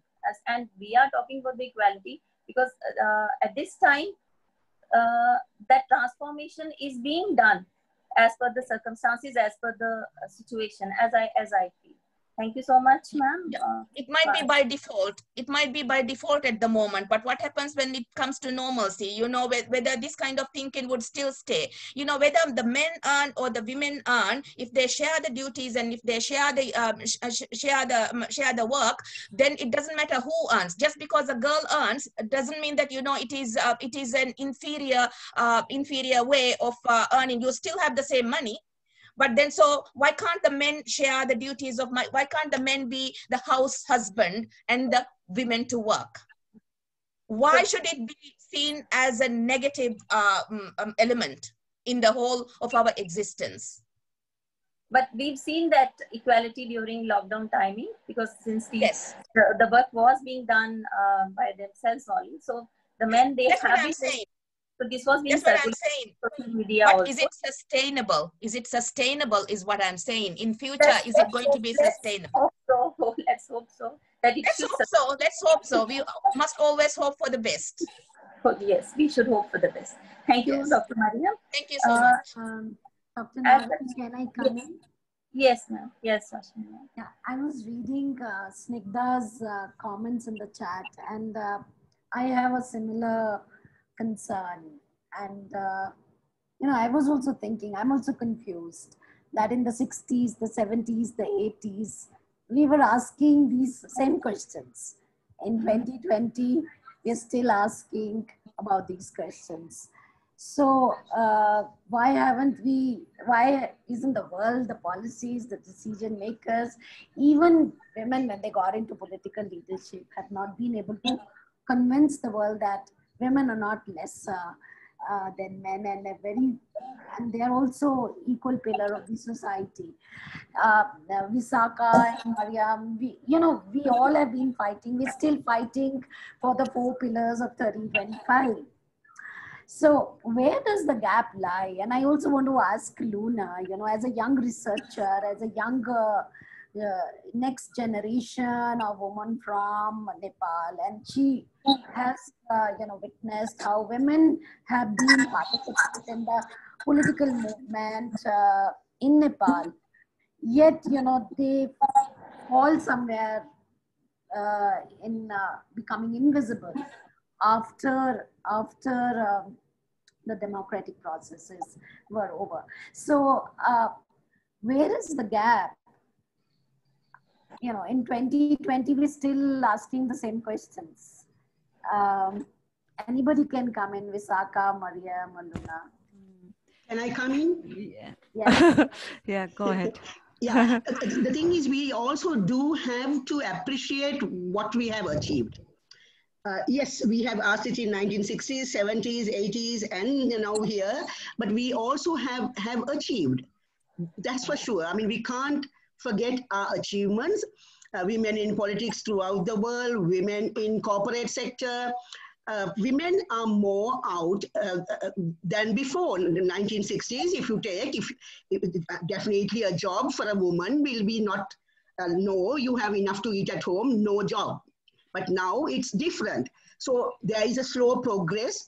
It's moving, but also having said all this, we also do have to understand society the way that we, it's a human society is built because we have got an added responsibility as women that men don't have of childbirth. Now this, we can't really forget this because this is exactly what we are given to bring up a good child to the society. That is extremely important. So forgetting that, we can't jump. We have to remember that responsibility of our future, producing children together with the man and getting the man to walk that journey of bringing up the child. So a lot to be done also by the women.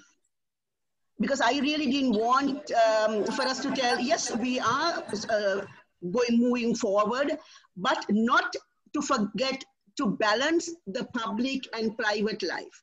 Because it's extremely important for a family to be happy, for the society to be happy. So how, looking back, if you are unhappy with your children's behavior for the society, then it's a big mistake. So it's extremely important as women and men to walk that journey together. We can't go ahead without each other, as very correctly Shakeela was telling. Yes, we do think differently. We bring different strengths and weaknesses. And those are the ones which really moves this world. Women, we are little worried to take risks. Men do take risks. I mean, you keep a girl and a boy, a small children of 5 years near a, I mean, this is not true for everybody, but normally in a swimming pool, boys tend to jump. Women will think a little and then slowly take the step to the water. This is why that we save money, men don't save money. So what we have to learn is to use these strengths and weaknesses and balance them and build the society. And we are heading, I mean, women in 1961, we had a woman to head our country. So in 60s, she was there heading the country. You had a prime minister who was very powerful. Indira Gandhi, I mean, the world knows her. So it's not that we have not moved. It's not, but it's the women, as quite correctly, I think Archana wrote that in the chat box. Women also have to give the room for women. And that's why I said when Josie asked the question, it's by us, to us. The question is not the other. We have to do it. Thank you. Okay. Yeah, so like, you know, Ashima said, why still in 2020, still we are having the same question. So what I think is, you know, yeah, like, you know, like there have been a lot of empowerment programs and policies and gender equality policies, and still even if we look at women, peace and security resolutions, even it's already been like 20 years, which that resolution has been passed, and even still today we still are looking for the same question, okay, where is the women? So what I feel is that, you know, what we are so, you know, what sort of empowerment model we are following is, it's not to overcome the patriarchy, but to cope and adjust with the patriarchy, you know. So until you know, we overcome or we totally dismantle the system, I think this will be coming back again and again. So I can give you some examples like you might have heard a lot of stories about Nepal's parliament, you know, like how the Constitution Assembly was successfully able to bring around 33% of the women after in the post-conflict era. And then, you know, what those politicians were talking about was whenever, like, you know, men feel that women are threat or they are challenging the norms, so they, you know, then they are pulled down. So what happened just recently, maybe, I don't know if you have heard about this news about a foreign woman, you know, who was who married a Nepali man, and then she was a leader, and suddenly, you know, like she was very smart, she was challenging the norms, and suddenly they changed the citizenship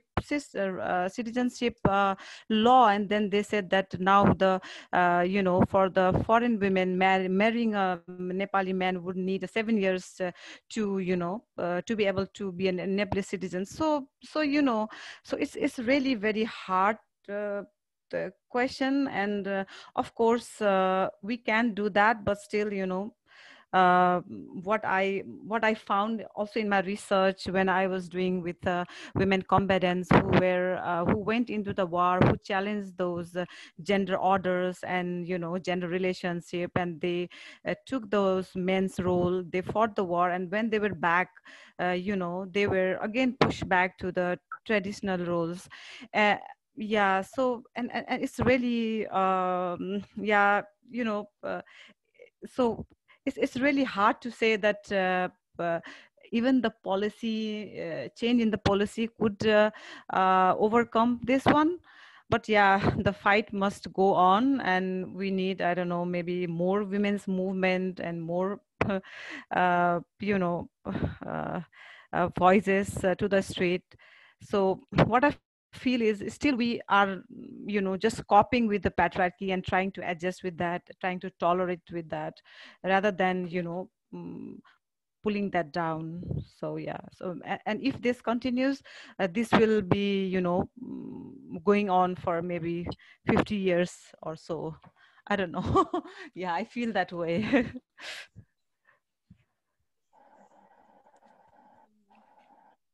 Thank you. I have another question. I think this is a question for Madam Visaka. It is from Jasleen Kaur. That's surely a need to bring a mind shift.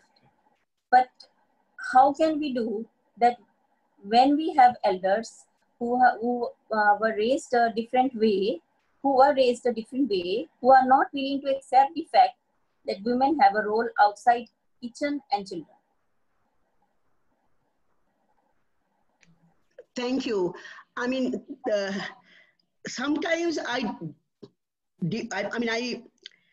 think the whole thing of this, we were brought up this way, we have to do this, and we can't change. I don't believe this, because if you really take the generations like 70s, even the words that the elders use, I mean, there's a lot of new words have come, and we have absorbed those words in our day-to-day vocabulary. So it is being adamant and not wanting to change. It's not that you can't change them. You can, because people do. Everything evolves, and human being is one of the best example of change. It's a matter of, number one, education. That's extremely important. The education is extremely important because, I mean, India, we always tell example of Indian women, how forward they are. I mean, you really have challenged very deep-seated traditions of your country when it even come to your religion. I mean, leave alone. We will be hesitant to go there. You know, though Sri Lanka is very forward, still when it comes to religion, we'll be hesitating. But you have challenged, especially in Sabarimala, I mean, all these religion places. It's not that Indian women have not taken that struggle. You have taken and you have fought it. So it's the education, it's the awareness. And that's why I was telling, this combination of academics and the practitioners is a unique combination to really put this right. Thank you.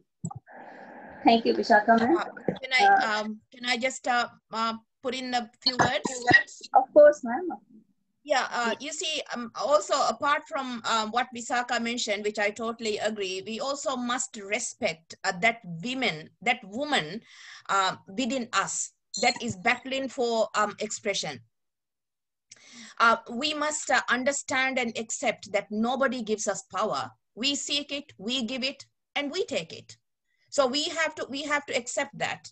And as women professionals or women peace builders or women fighters, whatever we call it, we have to learn to handle both with equanimity and emerge stronger from them rather than allow them to basically swamp us down.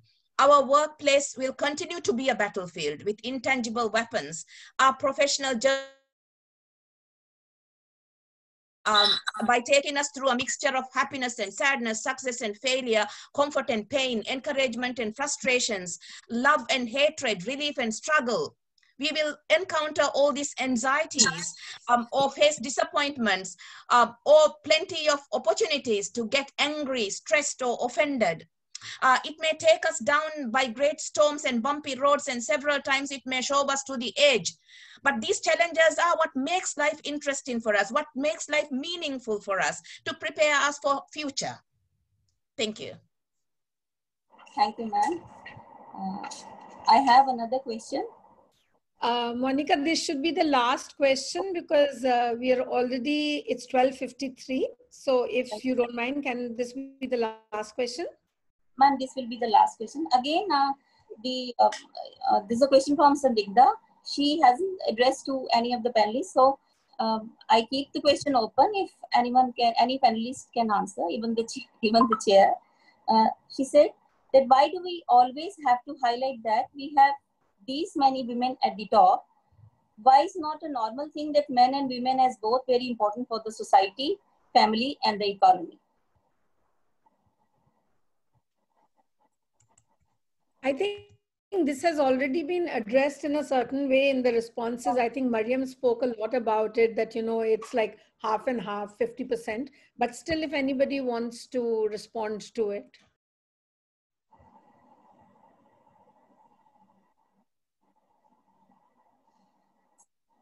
Yeah. I think it has been spoken, isn't it?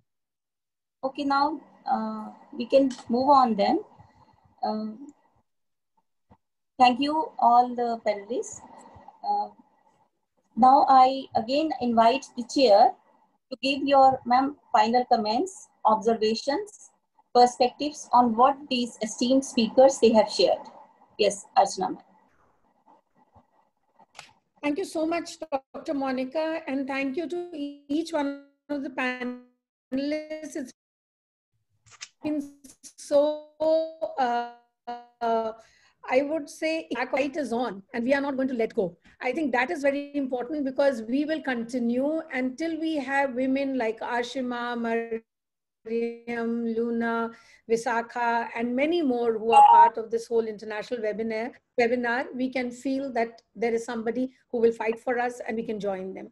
So that option is there. When you look at leaders, there was a question about leadership. I think here are your leaders in these 6 days. Choose whichever one you want and keep the battle going. That's one. The second thing which I want to highlight here is that, see, it's not only because you're born a woman, it's how you've been nurtured.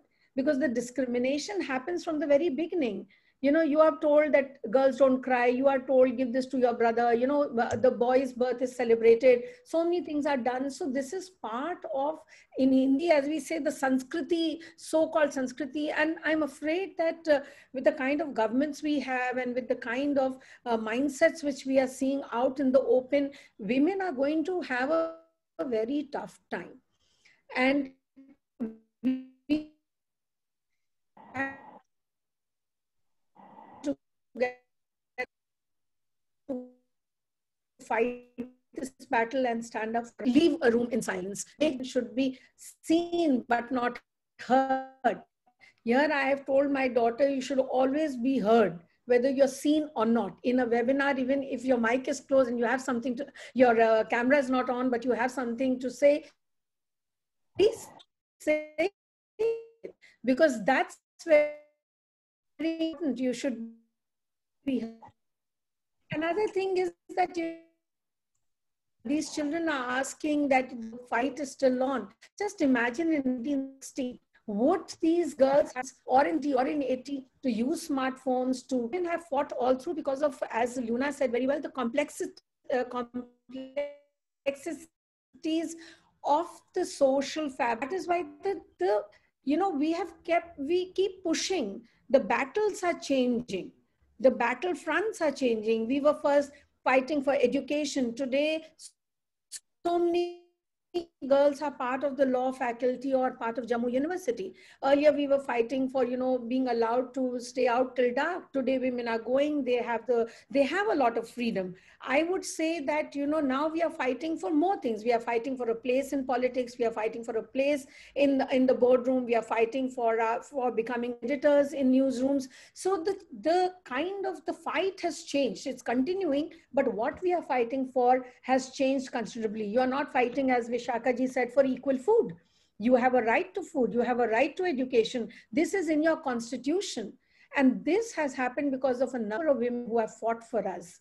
And we will keep fighting, and this fight is forever. Let me tell you, it's not going away easily. When you have only 11% or 40% women in parliament, or you have only 12% women in boardrooms, then of course, it's a long battle. So that is one thing which I wanted to highlight here.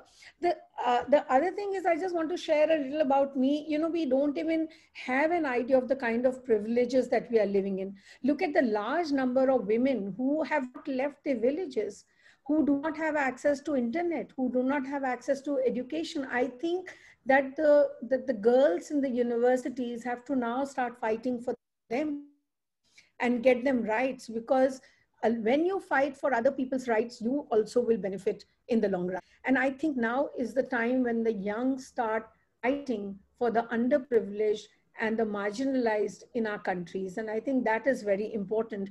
I work in Kevat, which is one of the most backward district in the country. It's an aspirational district. Now that's a new word. Earlier it was backward, now it's aspirational. And in the 115 aspirational districts, Mewat is at the top of it, where we are faring so low on all social parameters, whether it's education, health, water, sanitation, and everything. So these are some of the things that we need to, we may say that we don't even realize that women have to walk miles for water.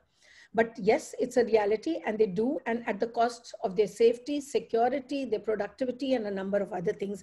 So we, as women, will have to start thinking about other women. Again, I'm borrowing this line from Visaka ji, that it's about us, for us, and with us.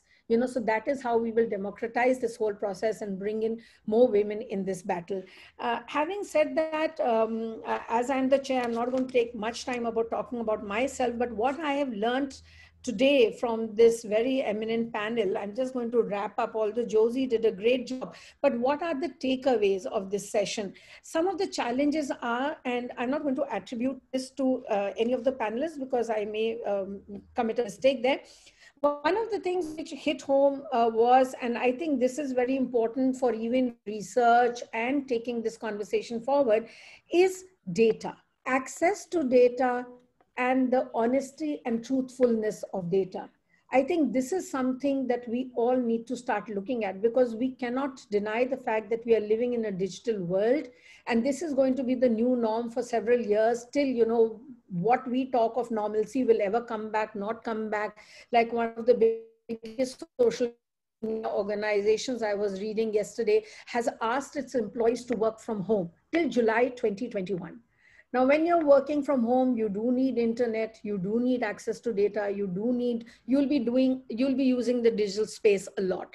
Now, some of the researches don't even come out. And I think, if I'm not mistaken, Luna had mentioned this, that data and its access and the honesty of data is very important, even to find out how women have been impacted. I don't know when this study will actually happen, when we'll start studying about how jobs have been lost, how women have faced this, because right now everybody's in lockdown or semi-lockdown or semi-unlockdown. So these are some of the things which we will have to wait and see. We are only listening. It's a lot you say. Another thing is, although yes, education is not your panacea for all your ills, but yes, it's very important, because clearly Nepal, India, and Sri Lanka, when we look at it, Sri Lanka has a 98% literacy rate. We have a 58% in women, and Nepal is also not too far. I think that education has been flagged as one of the major challenges, the equity and equality in the education, which is one of our SDG goals also, is very important. Another thing is that we don't recognize the consequences of domestic violence on health and productivity, on your self-esteem, on your confidence, on a number of other issues, which help women contribute hopefully to whatever they are doing, even as mothers, as labor, as you know, in various sectors, wherever they are. So we have to look at that aspect from the point of view of health, and we don't talk about mental health at all. You know, we know what has happened in Jammu and Kashmir. We know what people are going through. We don't even have enough counseling centers. I'm talking about Mewat, where domestic violence is really huge. It's really rampant. Every second house has a girl who's come back, has been thrown out of her in-laws' house, but there are no counselors. And we are doing a project for 3 years with a humble grant from a foundation on just providing a space for women to come and talk. They don't even have that flexibility to go and talk in their neighbor's home. And we've seen this even in Jammu and Kashmir, when there have been attacks and women have lost their near and dear ones. They don't go to the other because of fear of being judged. So, you know, basically we need to look at some of these issues when we talk about some of the challenges, because we do not have that sisterhood, which has been mentioned so many times in today's panel. We need to reach out, and that's how I started. We need to reach out to those who we feel. Another thing is, of course, we've talked about gender in sharing of household chores, gender in various other issues, and I think that is something that I would really like to flag, where, and here I would also like to state that when we talk about women, I think we are, as it is, isolating 50% of the population who actually we look as perpetrators. So what we do when we talk about domestic violence is we always include the men. So we say that peace begins at home, men included. If the men are not included, then who are we talking? We are talking in an echo chamber, and our own voice keeps coming back to us. So I'm very happy that a lot of male students have joined these panels, and it's good to see them there, even if they have not asked a single question. I'm presuming that they're going back with some takeaways. All the questions were asked by women. This is something that we need to make a note of, that, you know, why don't men participate in these discussions? It is their problem more than our problem. And I think in every discussion, and Ashima and all of you, I'm requesting you, I have been in a home ministry. We were talking about the left-wing extremism, and there were 49 men, and I was the only woman. And, you know, I thank the Home Secretary for inviting me, because as you saw in my CV, I work in various areas, conflict zones. And I thanked, when my turn came in and I was asked to introduce, I said, I don't have an introduction, because my introduction, I'm representing 50% of the population here. Where do I start with? And I'm so grateful that at least somebody remembered to invite one woman. And, you know, then they tried to make a joke, because they were all men, saying that, oh, you are good enough for 49 men. No, it was by choice that you chose to ignore us. And yes, I will compensate for that entire 49 women when I speak with you. And that is what is going to make us, you know, when we speak, we have to be very firm in what we are saying and never be afraid. As somebody said, never be afraid of asking a question. And this is what I'm going to say to the men in this panel as attendees, that please ask questions, because it is important for you too. So another thing which came out is that, you know, the fear of losing jobs and opportunities. And that is something which keeps women inside, because, you know, they don't speak up because they're so scared that nobody will listen to them. And now in the pandemic, this is going to be more, because one of the challenges of the pandemic pandemic is that when you have only 20 class, when so many companies have closed down, jobs have shrunk, then it's the men who will be given priority. Even when you see when a loss in a family happens, the first choice is get the boy a job and not the girl. Whereas maybe the girl is better. So these are some of the challenges that we all have to address. And of course, we've talked about the social structures and you know the silos that we all work in. Another very important point which was raised by Mariyam was the fear of extremists taking over this space, because there's a lot of vacant space now, because the leader is involved in other things. There was a lot of open ground, and this is something which was only touched upon, but I think it is very important. But because when we talk about peace, we also talk about peace in conflict zones, we talk about peace in extremist zones, we talk about peace in our lives as a whole. We are seeing some bomb blasts. Unfortunately, Beirut, we have witnessed that. It's not a conflict, but still, you know, that those kind of figures make us sadden us quite a bit, and we need to look at peace for all. So that is something. So what are our recommendations? And I'll be very happy if our panelists can also join in, because I'm taking these recommendations from what we have spoken and heard, and maybe not always correct. So please, after I mention them, if you want to add, we can also put it on the chat, or we can share it with Ashima later. What I was thinking is that one platform, or we call it a response platform, or we call it a rehabilitation process, or however we want to term it, women have to come to the fore. Now the question is how. So there is going to be a recovery and response system in every country, and we need to be in those platforms. And that is something where we can look at writing a common document, writing a white paper, and sharing it with either a body, a UN body, or in your own country. How do we do that? That is very important. The second thing is, what I want to highlight is, but responses are local. So each one of us has to look at what we can do locally. The global change will come in much later, but how can we reach out to our local sisters, to our local networks, and look at change there. So because I run a community radio, which is a hyper local media, I see the value in going local, in speaking a local dialect, and in talking about local issues. And I think that's very important. And again, I'm going to go back to what Visaka ji said, that, you know, little things of your essential goods are coming, or your PDS is coming. So the solutions are very local. The problem may be local or global, however you look at it. So that is something very important. Another thing which I would like to highlight here, all solutions have to do with livelihood. So when we look at solutions, we should also look at livelihoods, because it is the women who are losing jobs. It's the women who are going to sit at home. It's the burden is going to come on women. So we must look at enhancing livelihood solutions for women so that they can carry on with it. And masks was discussed. My NGO itself has produced 52,000 masks in the last 3 months, made by women and distributed to the local self-government.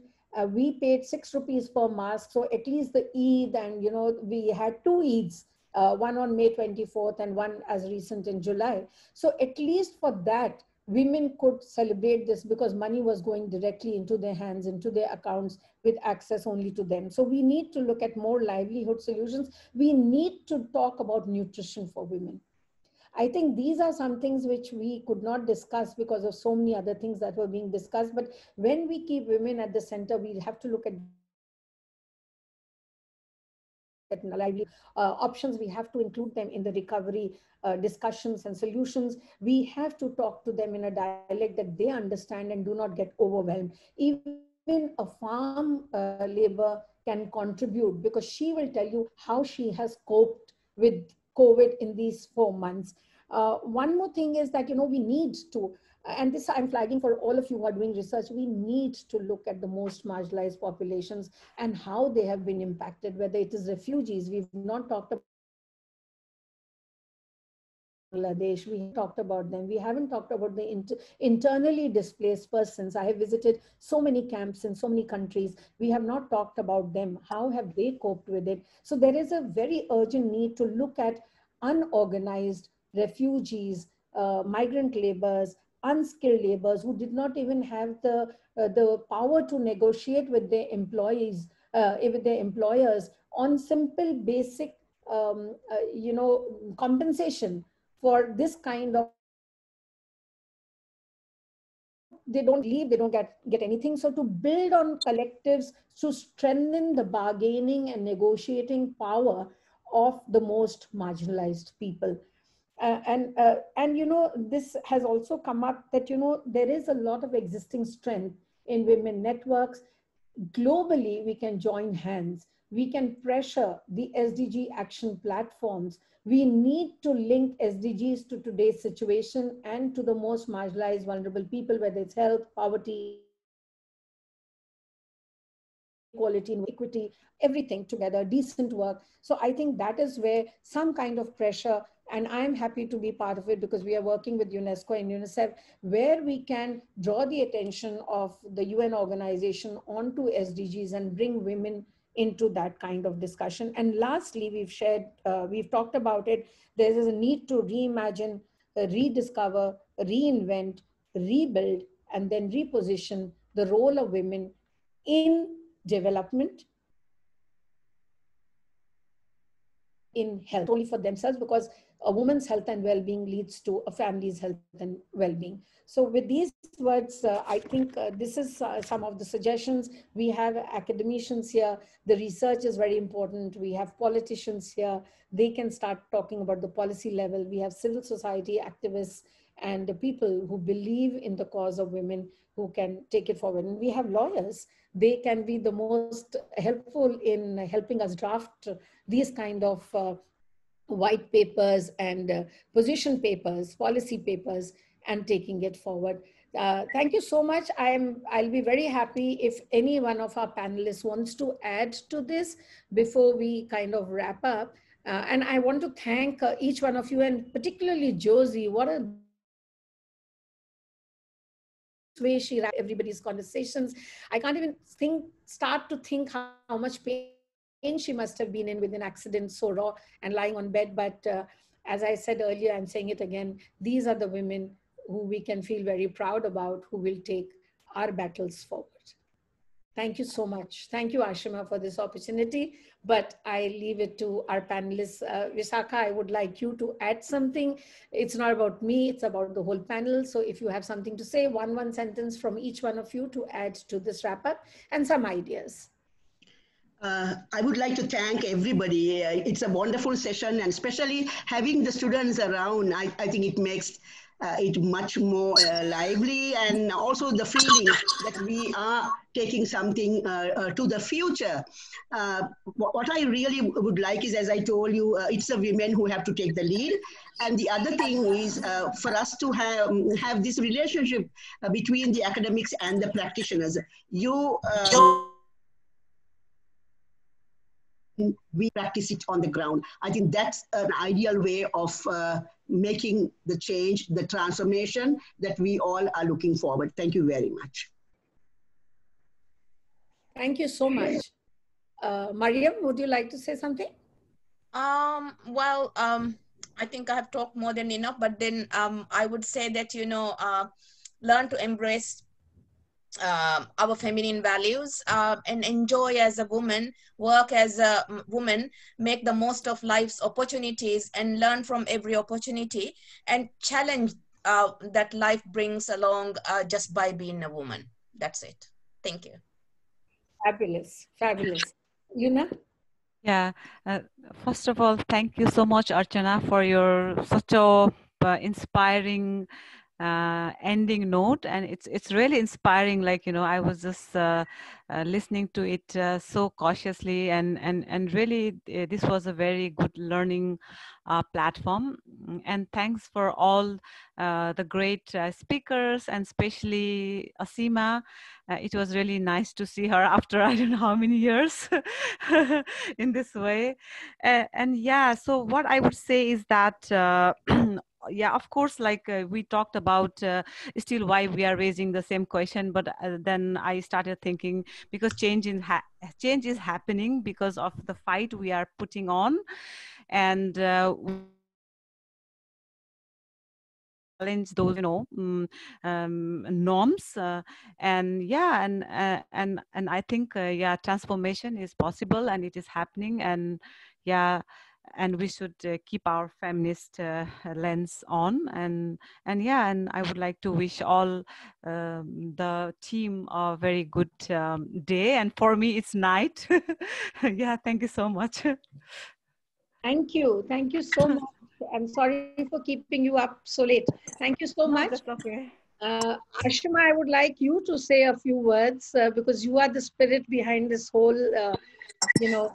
session. And I forgot to thank Muskan, who kicked off our session. So I did write in the chat, but thank you so much, Muskan, for being there and adding vibrancy into the session. Very start, it's always a to listen. Thank you, Archana. This was a excellent session, and so many points came up, which we will be, I'm sure, we'll have a conversation with the panelists in the next 2 sessions, and we will point out to them if they can raise some of those areas that you have mentioned. So there are still 2 days to go and the valedictory, and I'm sure many of these, marginalized communities and the impact that the COVID had on them will come up. So thank you so much. And Visaka, Luna and Mariyam, you were brilliant. And, I'm sure this is ongoing conversation. We'll continue to have the dialogue with the students, especially the law faculty in Jammu University. They have a critical role to play, and it's been an inspiring session. I'm sure the students, especially the girls, they come from different backgrounds and where certain social cultural norms. But sure, today they have been inspired by all of you ladies. We need to tell them that it wasn't easy for us also, we had to fight to keep these struggles on. And that is where the difference would be made. But Josie was excellent, and that's why we are doing this project together. It's really, really critical to rethink our whole approach and understanding as to what kind of questions we need to now ask. So thank you so much. Thank you, Archana. This was brilliantly moderated. Thank you so much. And we will bring you again. We need to listen to Mewat's story and the stories of the women that you are working with. Thank you so much. Thank you, Monica ma'am. Thank you, Ashima ma'am. Now, can I take over now? Yeah, sure. Yes, of course, it's all yours. Thank you so much. Thank you. Thank you, everyone. First of all, Archana Kapoor. Ma'am, I was just looking your profile and all. You've given voice to the voiceless. So that's a wonderful job that you've done. And in your presentations, you've already shared this thing that we have to use this crisis of this COVID-19 as a tool for transformation. And women are doing their extra jobs rather than their routine work. Academicians are there, they are writing their articles, their books, and they are focusing on the thing that which they were unable to do at that time because of moving out and all. And so while remaining in the homes, they are not uncomfortable. They are utilizing their time for better purposes. Coming to Madam Visaka, she's talked about the mothers that now they need to take all necessary steps the common practices, the healthy practices.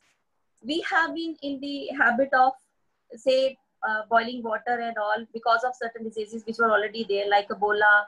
Then we have faced that H1N1. I remember that we used to wear masks also. We used to keep sanitizers and all in order to prevent from this disease. But now, since this disease has come, we have to protect ourselves, and many of the practices which you share that now the generally we are following that.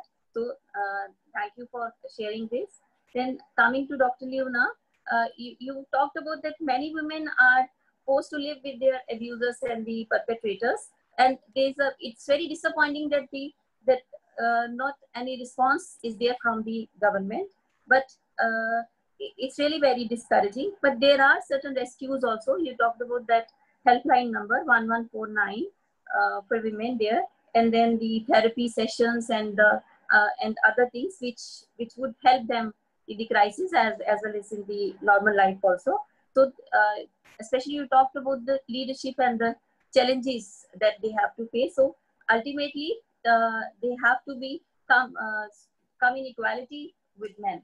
Then coming to Dr. Mariyam Shakeela, you shared with us that this COVID crisis is not only the health issue, it is affecting all the sectors of the society. Like it is leading to vulnerabilities, then some of the environment problems, then we have the women's ineffective productive life and violence against women, unemployment and all. So to come out of all these discrepancies and all these deficiencies, and to work along with men as per the say circumstances, then the Madam Josie, Miss Josie Gardner, in spite of all the odds that you have shared your views and you have participated in our international webinar, and you've given us, summed up everything in a beautiful manner. Thank you, ma'am. So I again thank the Madam Chair, Madam Archana Kapoor. Then I thank Madam Visaka Dharmadasa. I thank Dr. Leona Casey. I thank Mariyam Shakeela. I thank Miss Josie Gardner for being a part of our international webinar. So tomorrow onwards, we have the 4th day of this international webinar. There will be technical session 2 on this COVID-19, gender and ecologies of care, reimagining national policy for women. Now, before winding up, I would like to request the student coordinator to please take the pic of this international webinar, and I request all the participants and the attendees to please switch on their videos so that the host can take the pic of this today's international webinar, today's session. So please.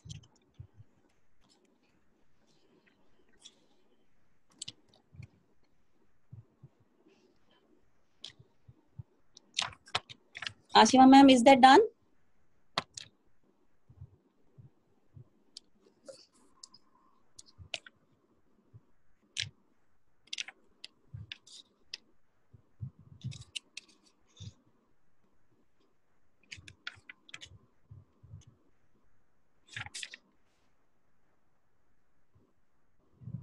Muskan?